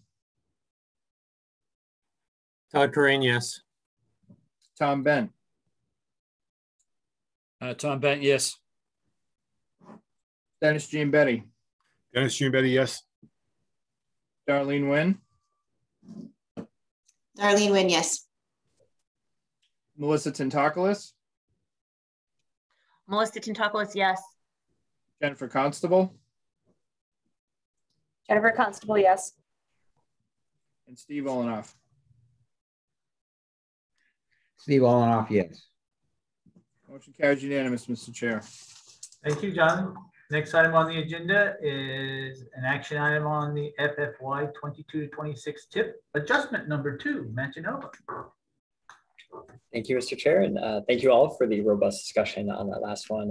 And from the staff perspective, we will work on that resolution and get you all something in writing in the coming days. For the second of 4 presentations on my part today, we'll hope to make this one a little bit faster. I have amendment or adjustment to the federal fiscal years 2022 through 26 TIP. So this is the second adjustment proposed to the current TIP. Adjustment 2 proposes funding source adjustments for 3 Metro West RTA projects. These changes include carrying forward FTA 5307 funding from federal fiscal year 2021 to federal fiscal year 2022 for 3 projects. In addition, one of these projects is also proposed to see an increase in state RTA capital assistance program funds to increase the state match to a project funded with existing 5307 funds.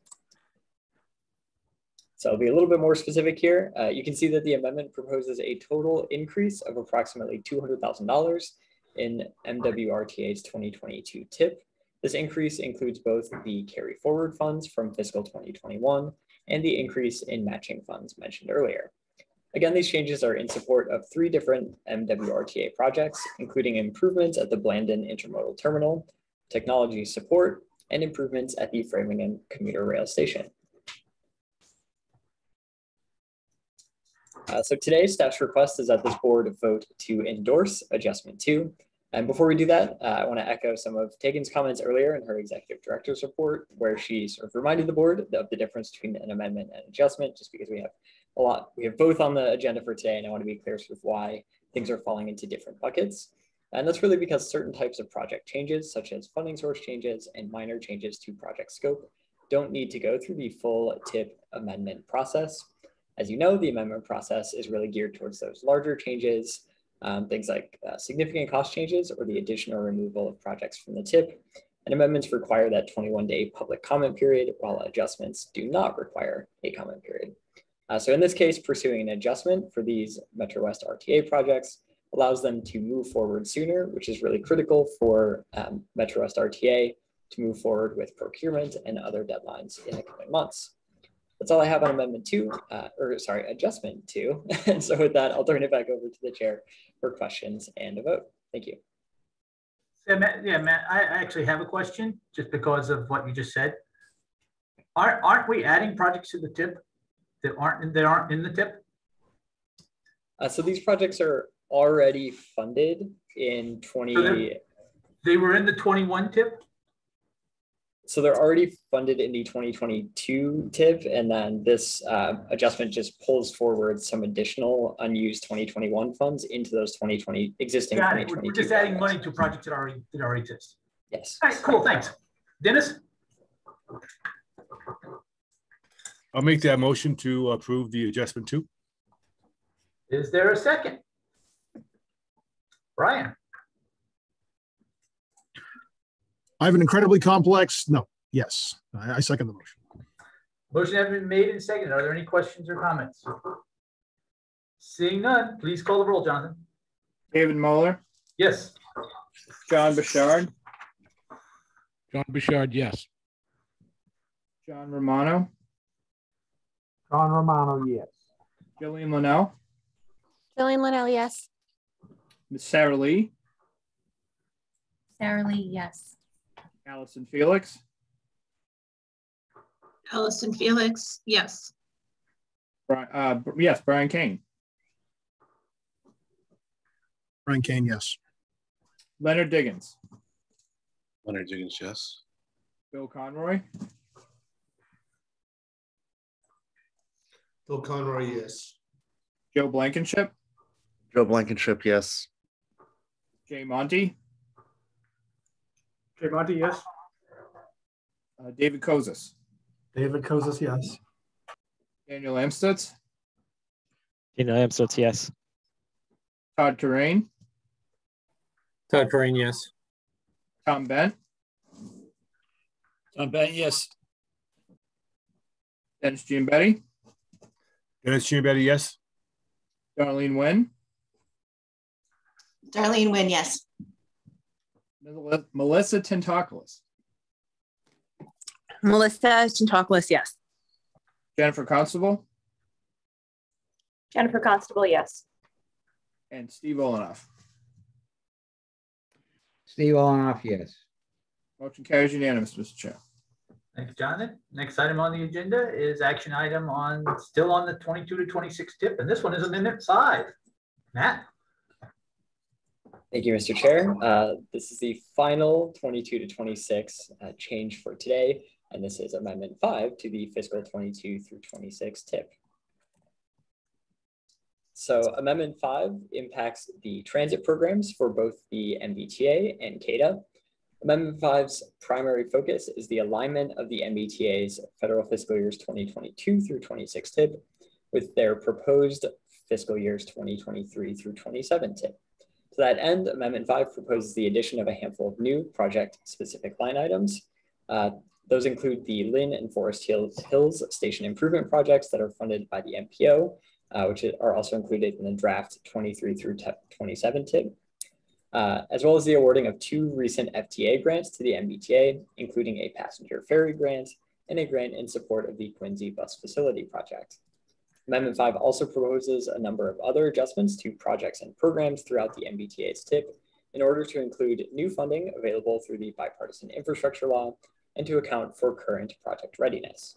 In addition to those MBTA-related changes, Amendment 5 also proposes the addition of one project to the Cape Ann Transportation Authority's 2023 program. For a few more specifics, I did want to emphasize that Amendment 5 does include both of those MBTA station improvement projects that were selected for funding by the MPO back on March 31st. In Amendment 5, you'll see the $48.1 million in federal and state matching funds for the Lynn Commuter Rail Station project, and another $6.4 million in federal and state matching funds for the Forest Hills project. And the new proposed project proposed for addition to CADA's 2023 program through Amendment 5 is the replacement of a 35-foot bus for approximately $1.4 million. So today, staff's request is that this board vote to release Amendment 5 for a 21-day public comment period. If approved, that comment period would begin in the coming days, putting the amendment on track to be endorsed by this board on May 26th. That's all I have, so I'll turn it back over to the chair for questions and a vote. Questions for Matt? Seeing none, can I get a motion and a second to release this for a 21-day public comment period? Brian Kane. Move approval, Mr. Chair. Daniel Amstutz. Daniel Amstutz seconds the motion. Thank you. Motion has been made and seconded. Please call the roll, Jonathan. David Moeller. Yes. John Bouchard. John Bouchard, yes. John Romano. John Romano, yes. Jillian Linnell. Jillian Linnell, yes. Sarah Lee. Sarah Lee, yes. Allison Felix. Allison Felix, yes. Leonard Diggins. I'm sorry, Brian Kane. Brian Kane, yes. Leonard Diggins. What do they say about age report duty? Yes. Thanks. Bill Conroy.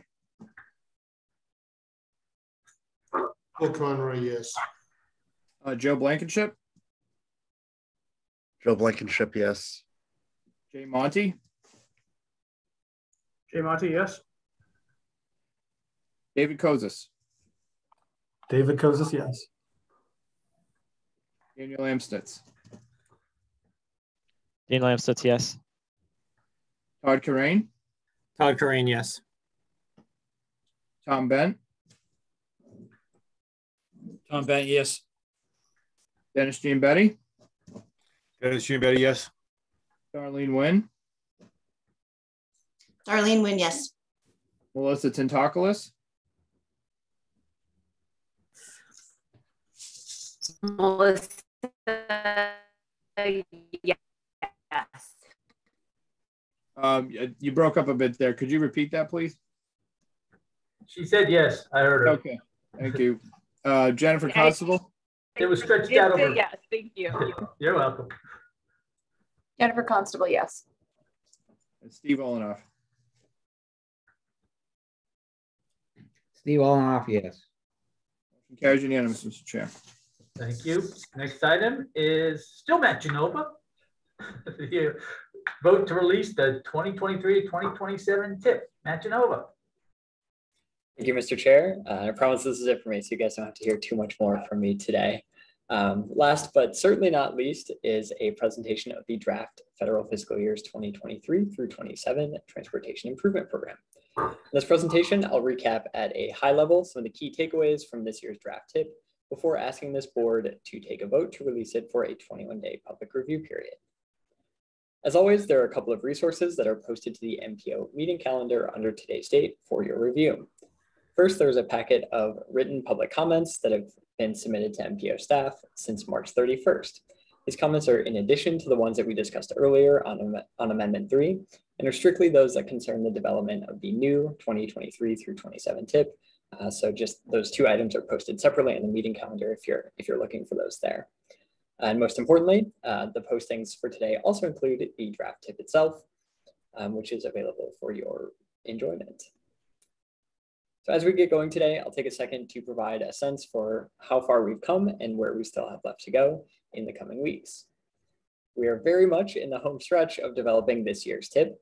As I said at the outset of this presentation, the goal for today is really for this board to vote to release the draft tip for public review. This is the last major action that this board needs to take before considering the draft 23 through 27 tip for final endorsement in late May. Before we get into the specifics of the draft tip, I do want to take a minute to review the written public comments that have been submitted to MPO staff over the last 4 weeks. So since the March 31st MPO meeting, staff have received 6 written comments on 3 different prospective tip projects. All 3 of these projects were scored for funding by the MPO this year and have been selected for funding in the draft tip. First, one comment letter was submitted on the Belmont Community Path. This letter is from Francis Napoli, a resident of Belmont. This letter expresses concern about investing more than $20 million in phase 1 of this project, while there is still uncertainty about phase 2 of the project, which will extend the proposed path further west to connect with other portions of the Mass Central Rail Trail. The letter highlights the importance of the tunnel portion of the phase 1 project, which is included in the scope that the MPO has proposed for funding in the draft tip, and that would create a safe connection between the town's new high school and Belmont Center. And the letter suggests that this tunnel should be the main priority over the larger path project, which again still has some uncertainty around phase 2. Second here, 2 comment letters were submitted on the rehabilitation of Washington Street in Brookline. Those letters are from Shonali Gaudino and Jeff Wachter, both residents of Brookline. Collectively, these letters support the MPO's decision to include funding for this project in the draft 2023 through 27 tip. The letters note the significant support for the project locally and highlight the importance of Washington Street as a key commercial and residential corridor and critical connection between neighborhoods in Brookline and beyond. And then finally, 3 letters were submitted on the Swampscott Rail Trail by local residents, including 2 by Merrill Rose and 1 by Tom Pilaria. One of the letters from Ms. Rose was actually written last year in last March of 2021 and was shared with the MPO at that time, but it's been reshared in today's materials at the request of the commenter. Together, these letters request that the MPO refrain from allocating funding to the Swampscott Rail Trail in the draft tip. The commenters contend that there are a number of issues with the proposed project, including legal questions around land ownership and potential takings, and erosion issues with the existing sections of the path today. The commenters argue that the town has not engaged in a meaningful dialogue with the abutters to address their concerns about the project, and that the project's benefits are being oversold while the drawbacks of the project, including the removal of trees and complications around easement negotiations with National Grid, are being understated. The commenters request that the MPO not fund the project until these issues are resolved. I do want to note that 2 other comment letters were submitted on the Swampscott Rail Trail after comments were already compiled for this week's MPO meeting. These letters are also in opposition to the project and will be shared along with the public comments on the draft tip next month. And again, during the public comment period earlier today, during the outset of the meeting, you heard from one of those commenters. And so those letters, in addition to any others we receive, will certainly be shared with the board in the coming weeks. So I'd like to start my summary of this year's draft tip with some notes on the document itself. And before I do that, as I like to do at this time of year, I really want to take a minute to say thank you to a number of my colleagues on MPO staff who helped make this report a reality. First, I'd like to thank my teammates on the certification activities team for their help writing several sections of the tip, including Michelle Scott, Betsy Harvey, Ann McGann, and Matt Archer. Thank you as well to Jonathan Church and Annette Demscher, both of whom provided timely guidance on the material throughout the report. And thank you to Maureen Kelly, our managing editor, who has worked hard to review the whole report and make sure things are clean and flowing well. And last but not least, I do want to give a huge shout out to our graphics team, including Kate Parker O'Toole, Ken Dumas, and Kim Delory, all of whom worked together to finalize the report's layout, maps, and graphics. I always try to emphasize this as much as I can in the tip process, but it really does take a village to make the tip happen. And this year's draft tip is certainly no exception. So thank you for humoring me, and let me take the time to recognize everyone involved. The report itself follows the same basic content as in recent years. The report leads off with an executive summary offering an overview of the key takeaways from the full document. Chapters 1 and 2 cover background information on the MPO's 3C planning process and the tip process specifically. Chapter 3 provides an overview of every project and program funded in this year's TIP, including those funded by the MPO, MassDOT, MBTA, CADA, and MWRTA. Chapters 4 through 6 provide analyses of the projects outlined in Chapter 3. Chapter 4 is an overall analysis of how the projects funded this year support progress on the region's performance measures. Chapter 5 certifies that the projects and programs in the TIP are in alignment with the air quality requirements of the TIP process. And Chapter 6 provides an analysis of how the projects funded by the MPO advance this body's equity goals. So while the document that you see posted on the MPO's meeting calendar today is substantially complete, MPO staff do plan on making a handful of updates to the report before releasing it for public comment. So given all of the new funding on the table this year, which is certainly a very exciting problem to have, there were a significant number of new projects to add to Chapter 3. And so you'll notice here that some of the project pages have placeholder text where project locus maps should be. Staff plan to replace this placeholder text with new maps in advance of starting the public comment period. And as Tegan noted in her executive director's report earlier this morning, CTPS has experienced a network issue in recent weeks that limited access to our files and servers, and that has unfortunately delayed the timeline on some of the equity analyses for Chapter 6.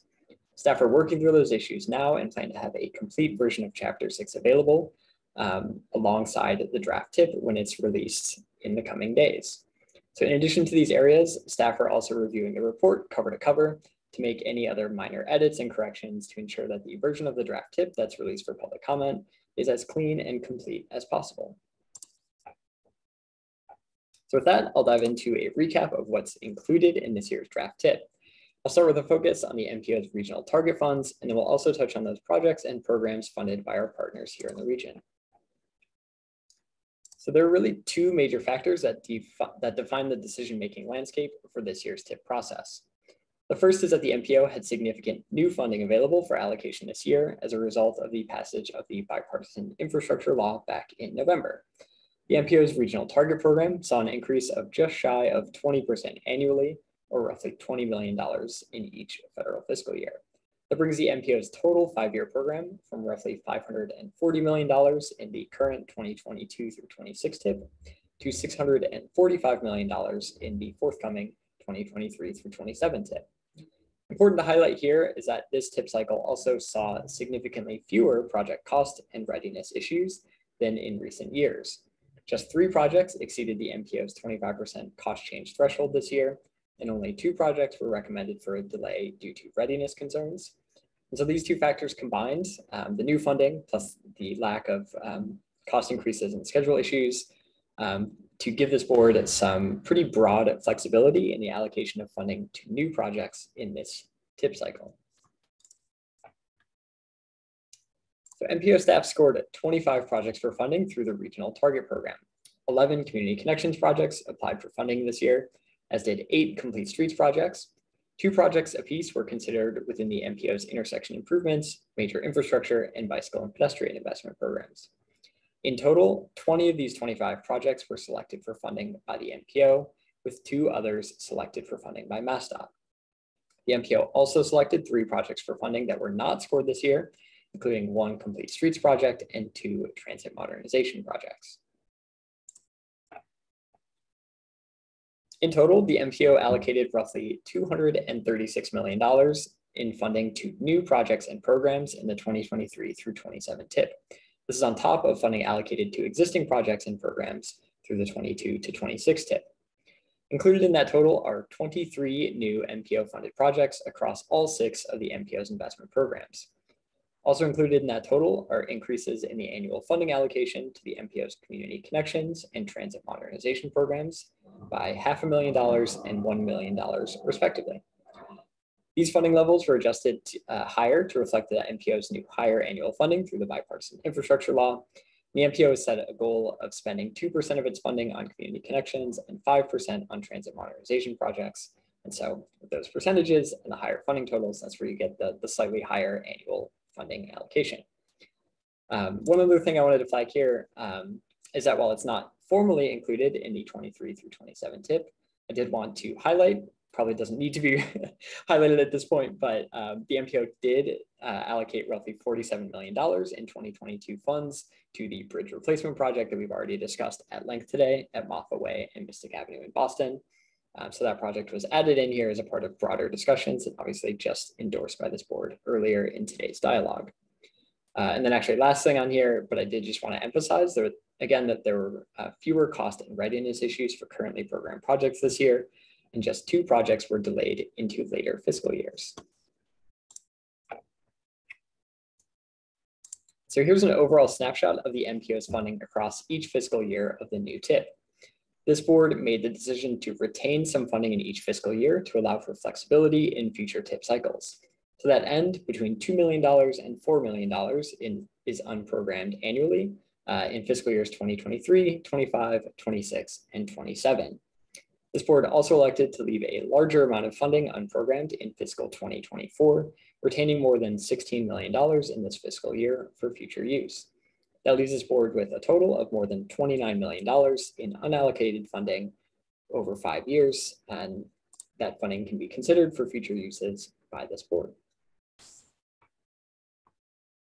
So it's always useful to check in to see how the proposed TIP aligns with the MPO's funding goals for each investment program. These funding goals are set through the MPO's long-range transportation plan, Destination 2040, which was endorsed by this board back in August of 2019. As you can see, this year's TIP is slightly ahead of both the MPO's 45% funding goal for complete streets projects and the MPO's 5% funding goal for bicycle and pedestrian projects. In contrast, the MPO is well under its allocation targets for both the major infrastructure and intersection improvement programs. For the major infrastructure program, this is largely due to the delay of the reconstruction of Rutherford Avenue from 2023 to 2025. And for the intersection improvements program, this is due to the lack of available projects for consideration for funding through that program in this TIP cycle. You'll also notice here that the MPO has exceeded its 5% funding goal for the transit modernization program. This is due to the programming of more than $50 million in fiscal 2023 and 2024 to 2 MBTA station improvement projects. And again, those are in Lynn and Forest Hills. As a reminder, these projects were selected for funding by the MPO in an effort to utilize a significant funding surplus in 2023 and 24. Again, the funding surplus resulted from a combination of new bipartisan infrastructure law funds and the delay of the Rutherford Avenue project to a later fiscal year. Other things to note on the slide is that the MPO remains on target with its 2% funding goal for community connections projects, and just shy of 5% of overall funding remains unallocated. In past years, this board has also requested an analysis of how the MPO's funds are distributed across each of the 8 subregions that make up the larger Boston region. Depicted in yellow is the percent of the MPO's funding allocated to each subregion, while the other 3 bars in each cluster represent the percent of the region's population, employment, and federal aid roadway miles in each subregion. This distribution of funding tends to be somewhat spiky year to year, depending on the addition or subtraction of individual projects from the TIP. And so for instance, the Magic subregion has 3 significant projects programmed in the current fiscal year, 2022, including Kelly's Corner in Acton, the Minuteman Bikeway in Bedford, and the Bruce Freeman Rail Trail in Sudbury and Concord. And so because these 3 larger projects are no longer in this distribution because they're in fiscal 2022, that makes Magic's allocation in this TIP look low, but really there's a lot of ongoing investment from the MPO in the Magic subregion. It's just not reflected in this 5-year snapshot. And sort of a similar dynamic, but in the opposite direction, you can see that the amount of funding allocated to the North Shore Task Force subregion looks high, but that's largely because new funding was allocated this TIP cycle to projects in Salem, Swampscott, Rockport, and Gloucester. The key takeaway here is that the distribution of funding across the region is largely dependent on which projects are available for consideration in a given fiscal year. But it's always useful to sort of step back and check on this metric to make sure that the board is adequately meeting the transportation needs across the whole region in an ongoing way.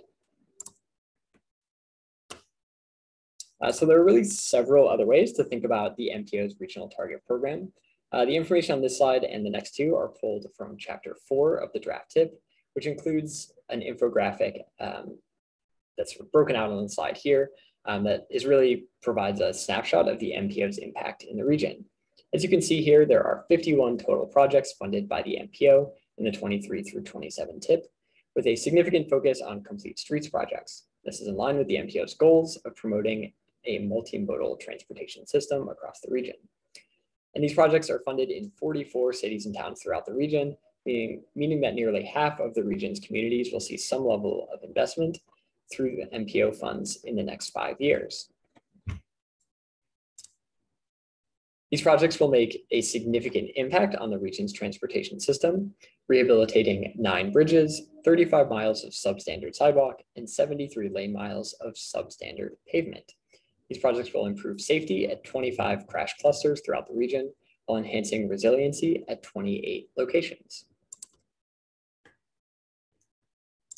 Projects funded by the MPO in the 23 through 27 TIP will support 8 new and existing transit services, create 9 new bike share stations while rehabilitating 5 others, add 11 miles to the regional sidewalk network, and 52 lane miles to the region's bike and shared use path networks.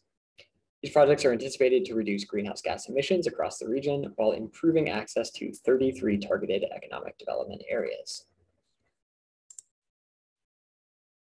So I know I focused a lot up to this point on the MPO's regional target program, but I did want to take a minute towards the end of my presentation here to highlight the investments from MassDOT, the MBTA, and the RTAs in the draft TIP. So starting with MassDOT, the 23 through 27 TIP represents a significant expansion of MassDOT's federal program. There are a combination of factors at play here. First, the passage of the bipartisan infrastructure law has supported an increase in many of MassDOT's core programs, including bicycle and pedestrian projects, roadway reconstruction, safety improvements, and pavement preservation projects. The bill also created a new bridge formula program, which has allowed MassDOT to more than triple the federal funding that's spent on bridge replacement and preservation efforts in the region.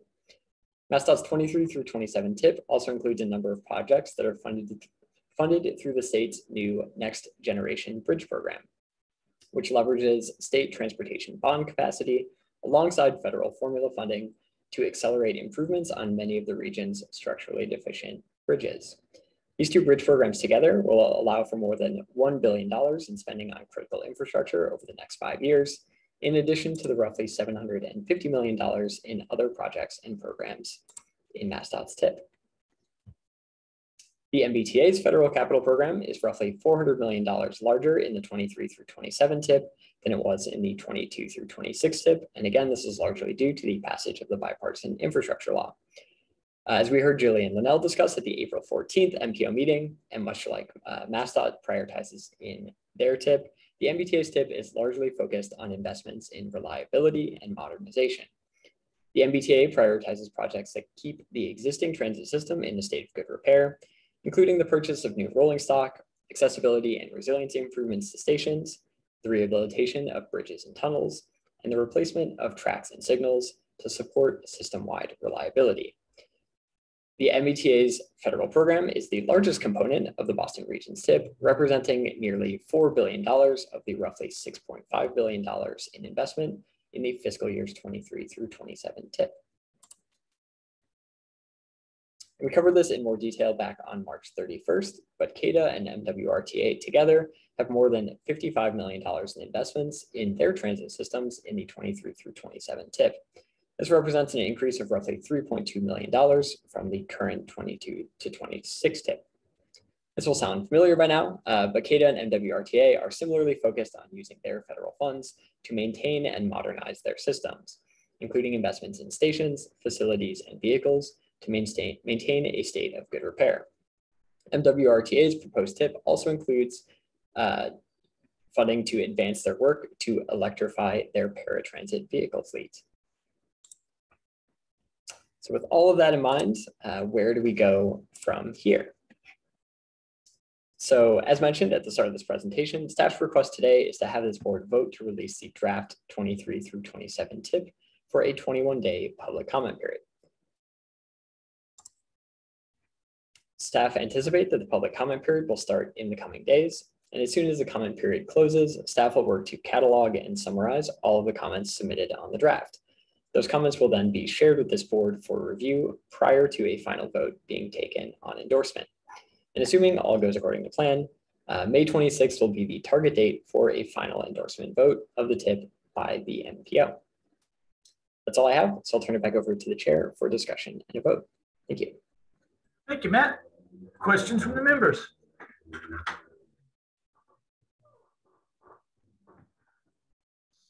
Seeing none, Matt, I have two, since somebody else does. My first question is, they're both on projects that are or are not included. I believe there was one community connections project that was rejected by the CMAQ consultation committee. Is that project still in the draft? So that project is currently in the draft. Of course, so the plan for that project is to continue to work with both the project proponent and with the CMAQ consultation committee to understand, to sort of take a second look at the analysis and understand the benefits of the project as it relates to air quality. Once we do sort of a second pass at that analysis, we will sort of touch base with the CMAQ committee and understand if there's a path forward to vote to approve that project for CMAQ funding before the draft TIP is endorsed. If not, if there's either not an air quality benefit shown, or if the project is not endorsed by the CMAQ committee, then that project would be removed from the final draft TIP that would be presented to this board in late May.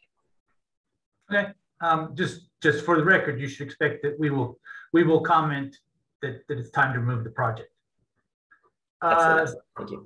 Second one is Boston received a RAISE grant for $15 million. That's not yet programmed in this TIP, right?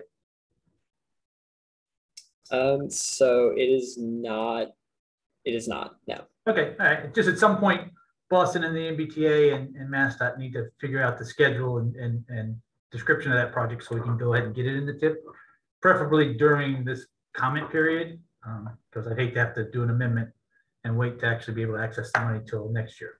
Anyway, thanks, Matt. Any other questions or comments at this time?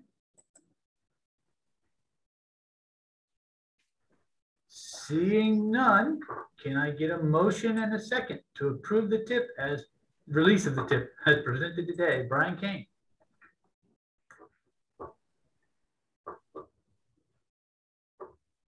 I move approval, Mr. Chair. Thank you. Tom Bent. I'd like to approve that motion. Thank you. Motion second it. Thank you. Motion has been made and seconded to release the draft 23 TIP for a 21-day public comment period. Please call the roll, Jonathan. David Moeller. Yes. John Bouchard. John Bouchard, yes. John Romano. John Romano, yes. Jillian Linnell. Jillian Linnell, yes. Sarah Lee. Sarah Lee, yes. Allison Felix. Allison Felix, yes.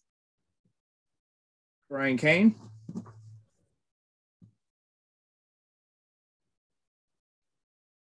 Can someone unmute Brian Kane? I will come back. Leonard Diggins. Leonard Diggins, yes. Bill Conroy. Bill Conroy, yes. My understanding is Jim Fitzgerald is back. So Jim Fitzgerald. Yes, thank you. Jim Fitzgerald, yes. Jay Monty. Jay Monty, yes. David Kozas. David Kozas, yes. Daniel Amstutz. Daniel Amstutz, yes. Todd Corain. Todd Corain, yes. Tom Bent. Tom Bent, yes. Dennis G. and Betty. It looks like Dennis has dropped from the meeting. Okay. Darlene Nguyen. Darlene Nguyen, yes. Melissa Tintakoulis. Melissa Tintakoulis, yes. Jennifer Constable. Jennifer Constable, yes. Steve Olenoff. Steve Olenoff, yes. And I will go back to Brian Kane.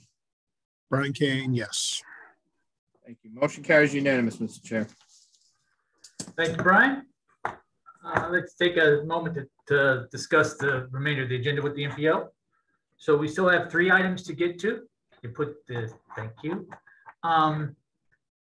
We would like to try to get through items 12 and 13 if we can today, and we would move 14 to the next meeting.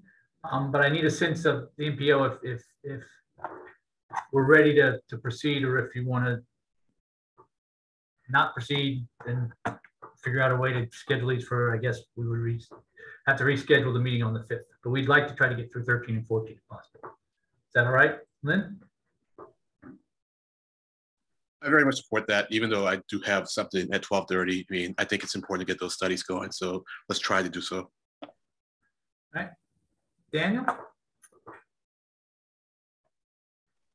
Yes, I'd agree with that. At least getting to number 13 so that work scope can get moving. Okay, and Brian? Yeah, can we take them without the presentations, assuming that everyone's read them, or incredibly brief presentations, and take the vote? Because I think a lot of us have 12:30 hard stops. All right, so Tegan, do you want to get the vote on 13 done and then do the 2 presentations at our next, schedule them in a future meeting? Or do you want to try to shorten the present? I don't want to shorten the presentation on trip generation if you think it's really valuable and we should hear it, but I think we need to get there may not be enough time for the full presentation and the vote on the work scope. Yeah, I think the work scope vote is useful and important to do now instead of waiting to the end of next month. So we could do that first. The key is that it does follow on the research that will be presented. But I think if the board members feel comfortable voting on the next step before hearing the presentation, that is fine. I think it is difficult to ask to sort of shorten up presentation further on the fly, and the presentation time should include Q&A. So if the board wants us to reschedule it, we can, but we're happy to go through it today. All right, so given the hard stop that several people have at 12:30, let's do the action item on the work scope, and then we will adjourn, and we will put, again, I'm assuming like Brian, that people have had time to read the presentation, and so they can feel comfortable with that and the description of the action item voting today. And then I do want to reschedule both of these presentations, however, because I think it's important that we hear Josh G's presentation on the work on trip generation rates, as well as obviously Juan's presentation on the sub-regional priority roadways. So let's take up item number 13, please. For the sake of time, I'm going to quickly drop the presentation and then reshare it on the appropriate slide, just because that will be faster than scrolling through everything. No problem.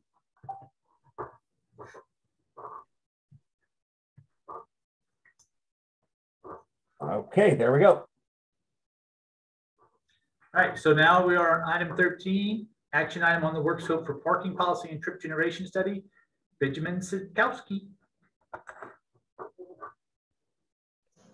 Okay, so I should go through my brief presentation in this case. I just wanted to be clear. Yes, you should do your presentation. Good. And then we will take your vote and hopefully be done by 12:30. Okay, I timed this, so I'll be quite brief. Okay, good morning, everyone. My name is Benjamin Sidkowski. I'm a transportation planner with CTPS, and I want to just briefly go through the work scope for the parking policy and trip generation study.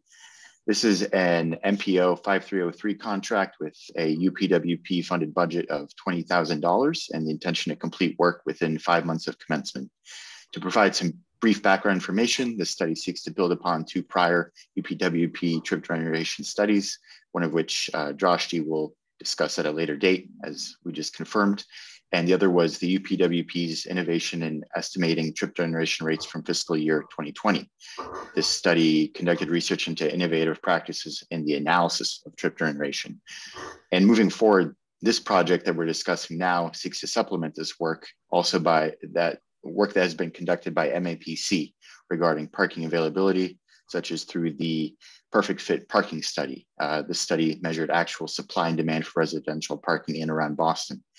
And so the goal of our study today is to explore through a policy-based framework the relationship between the amount of parking available at development sites and automotive ownership and usage included in geographic areas with adequate public transit capability and connectivity. Subsequently, we hope to be able to identify innovative approaches to using parking policy in order to improve overall trip generation rates in the area. In order to achieve these goals, staff are going to conduct a series of literature reviews on the existing bodies of literature regarding the relationship between parking policy and trip generation rates. And additionally, staff will also review existing data sets, including those from the American Community Survey and MAPC's aforementioned Perfect Fit study. This will be done in order to review similarities and differences in parking trends between our region and other regions in the rest of the country. Finally, on the deliverable side of things, staff will generate in tandem both a white paper and a set of graphical fact sheets. The goal is that both of these deliverables should be able to effectively share findings with municipalities that can then be used to present information in order to support new parking policies in the respective areas. I believe everyone has access to the scope of work document, so there is more information available regarding budget allocation and the labor timeline within exhibits 1 and 2. And that's all for me. Thank you very much. Any questions for Ben? Seeing none. Can I get a motion? Oh, Lynn Diggins, do you have a question? You're going to make a motion. Going to make the motion. Just trying to beat Mr. Kane to it. Go ahead, Lynn. I make the motion to approve this work scope. It's an exciting work scope. Thank you. You're welcome. Brian? I would like to second Chairman Diggins's motion, please. Thank you. The motion having been made and seconded, please call the roll. Sorry, David Moeller. Yes. John Bouchard.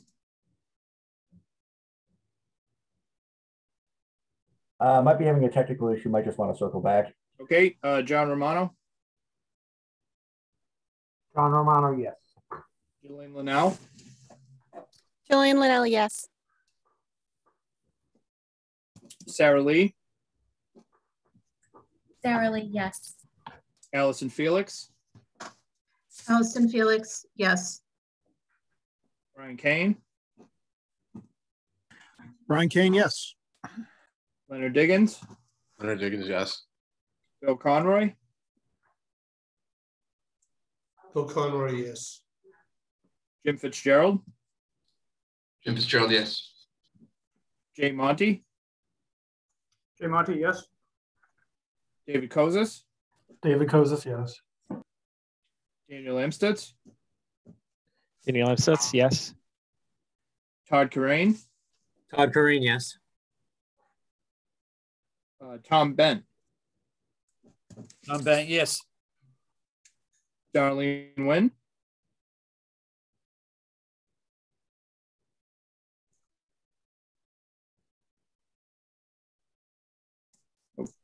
Sorry, am I here? Yeah, I had to step away, so I'll abstain. Abstain. Melissa Tentakoulis.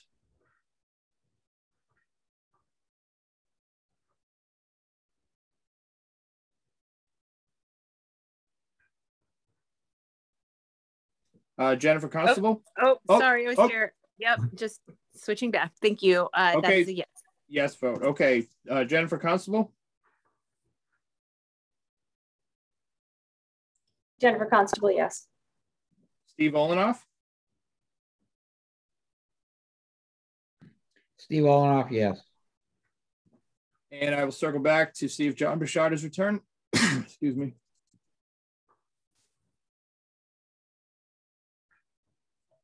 No, that calls the roll, Mr. Chair.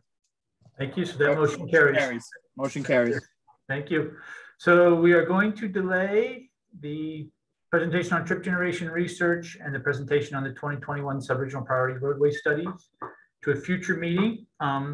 Staff will be possibly trying to figure out whether it necessitates us actually having our meeting on May 5th. So if there's a reason you can't make the May 5th meeting, please let staff know. We're not definitely scheduling the May 5th meeting yet, but just want everybody to know there's a chance now that we will decide to meet on May 5th rather than overload future agendas.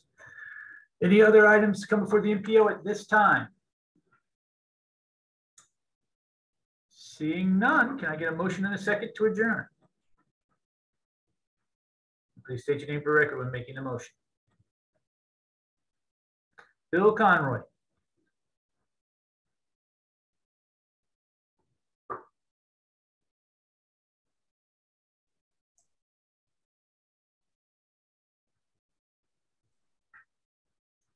Can you unmute Bill, please? There you go, Bill. Sorry. I make a motion to adjourn. Sorry. Thank you. Tom Vint. Second that motion. Thank you. Motion has been made and seconded. Without objection, we are adjourned. Thank you all very much. Bye, guys.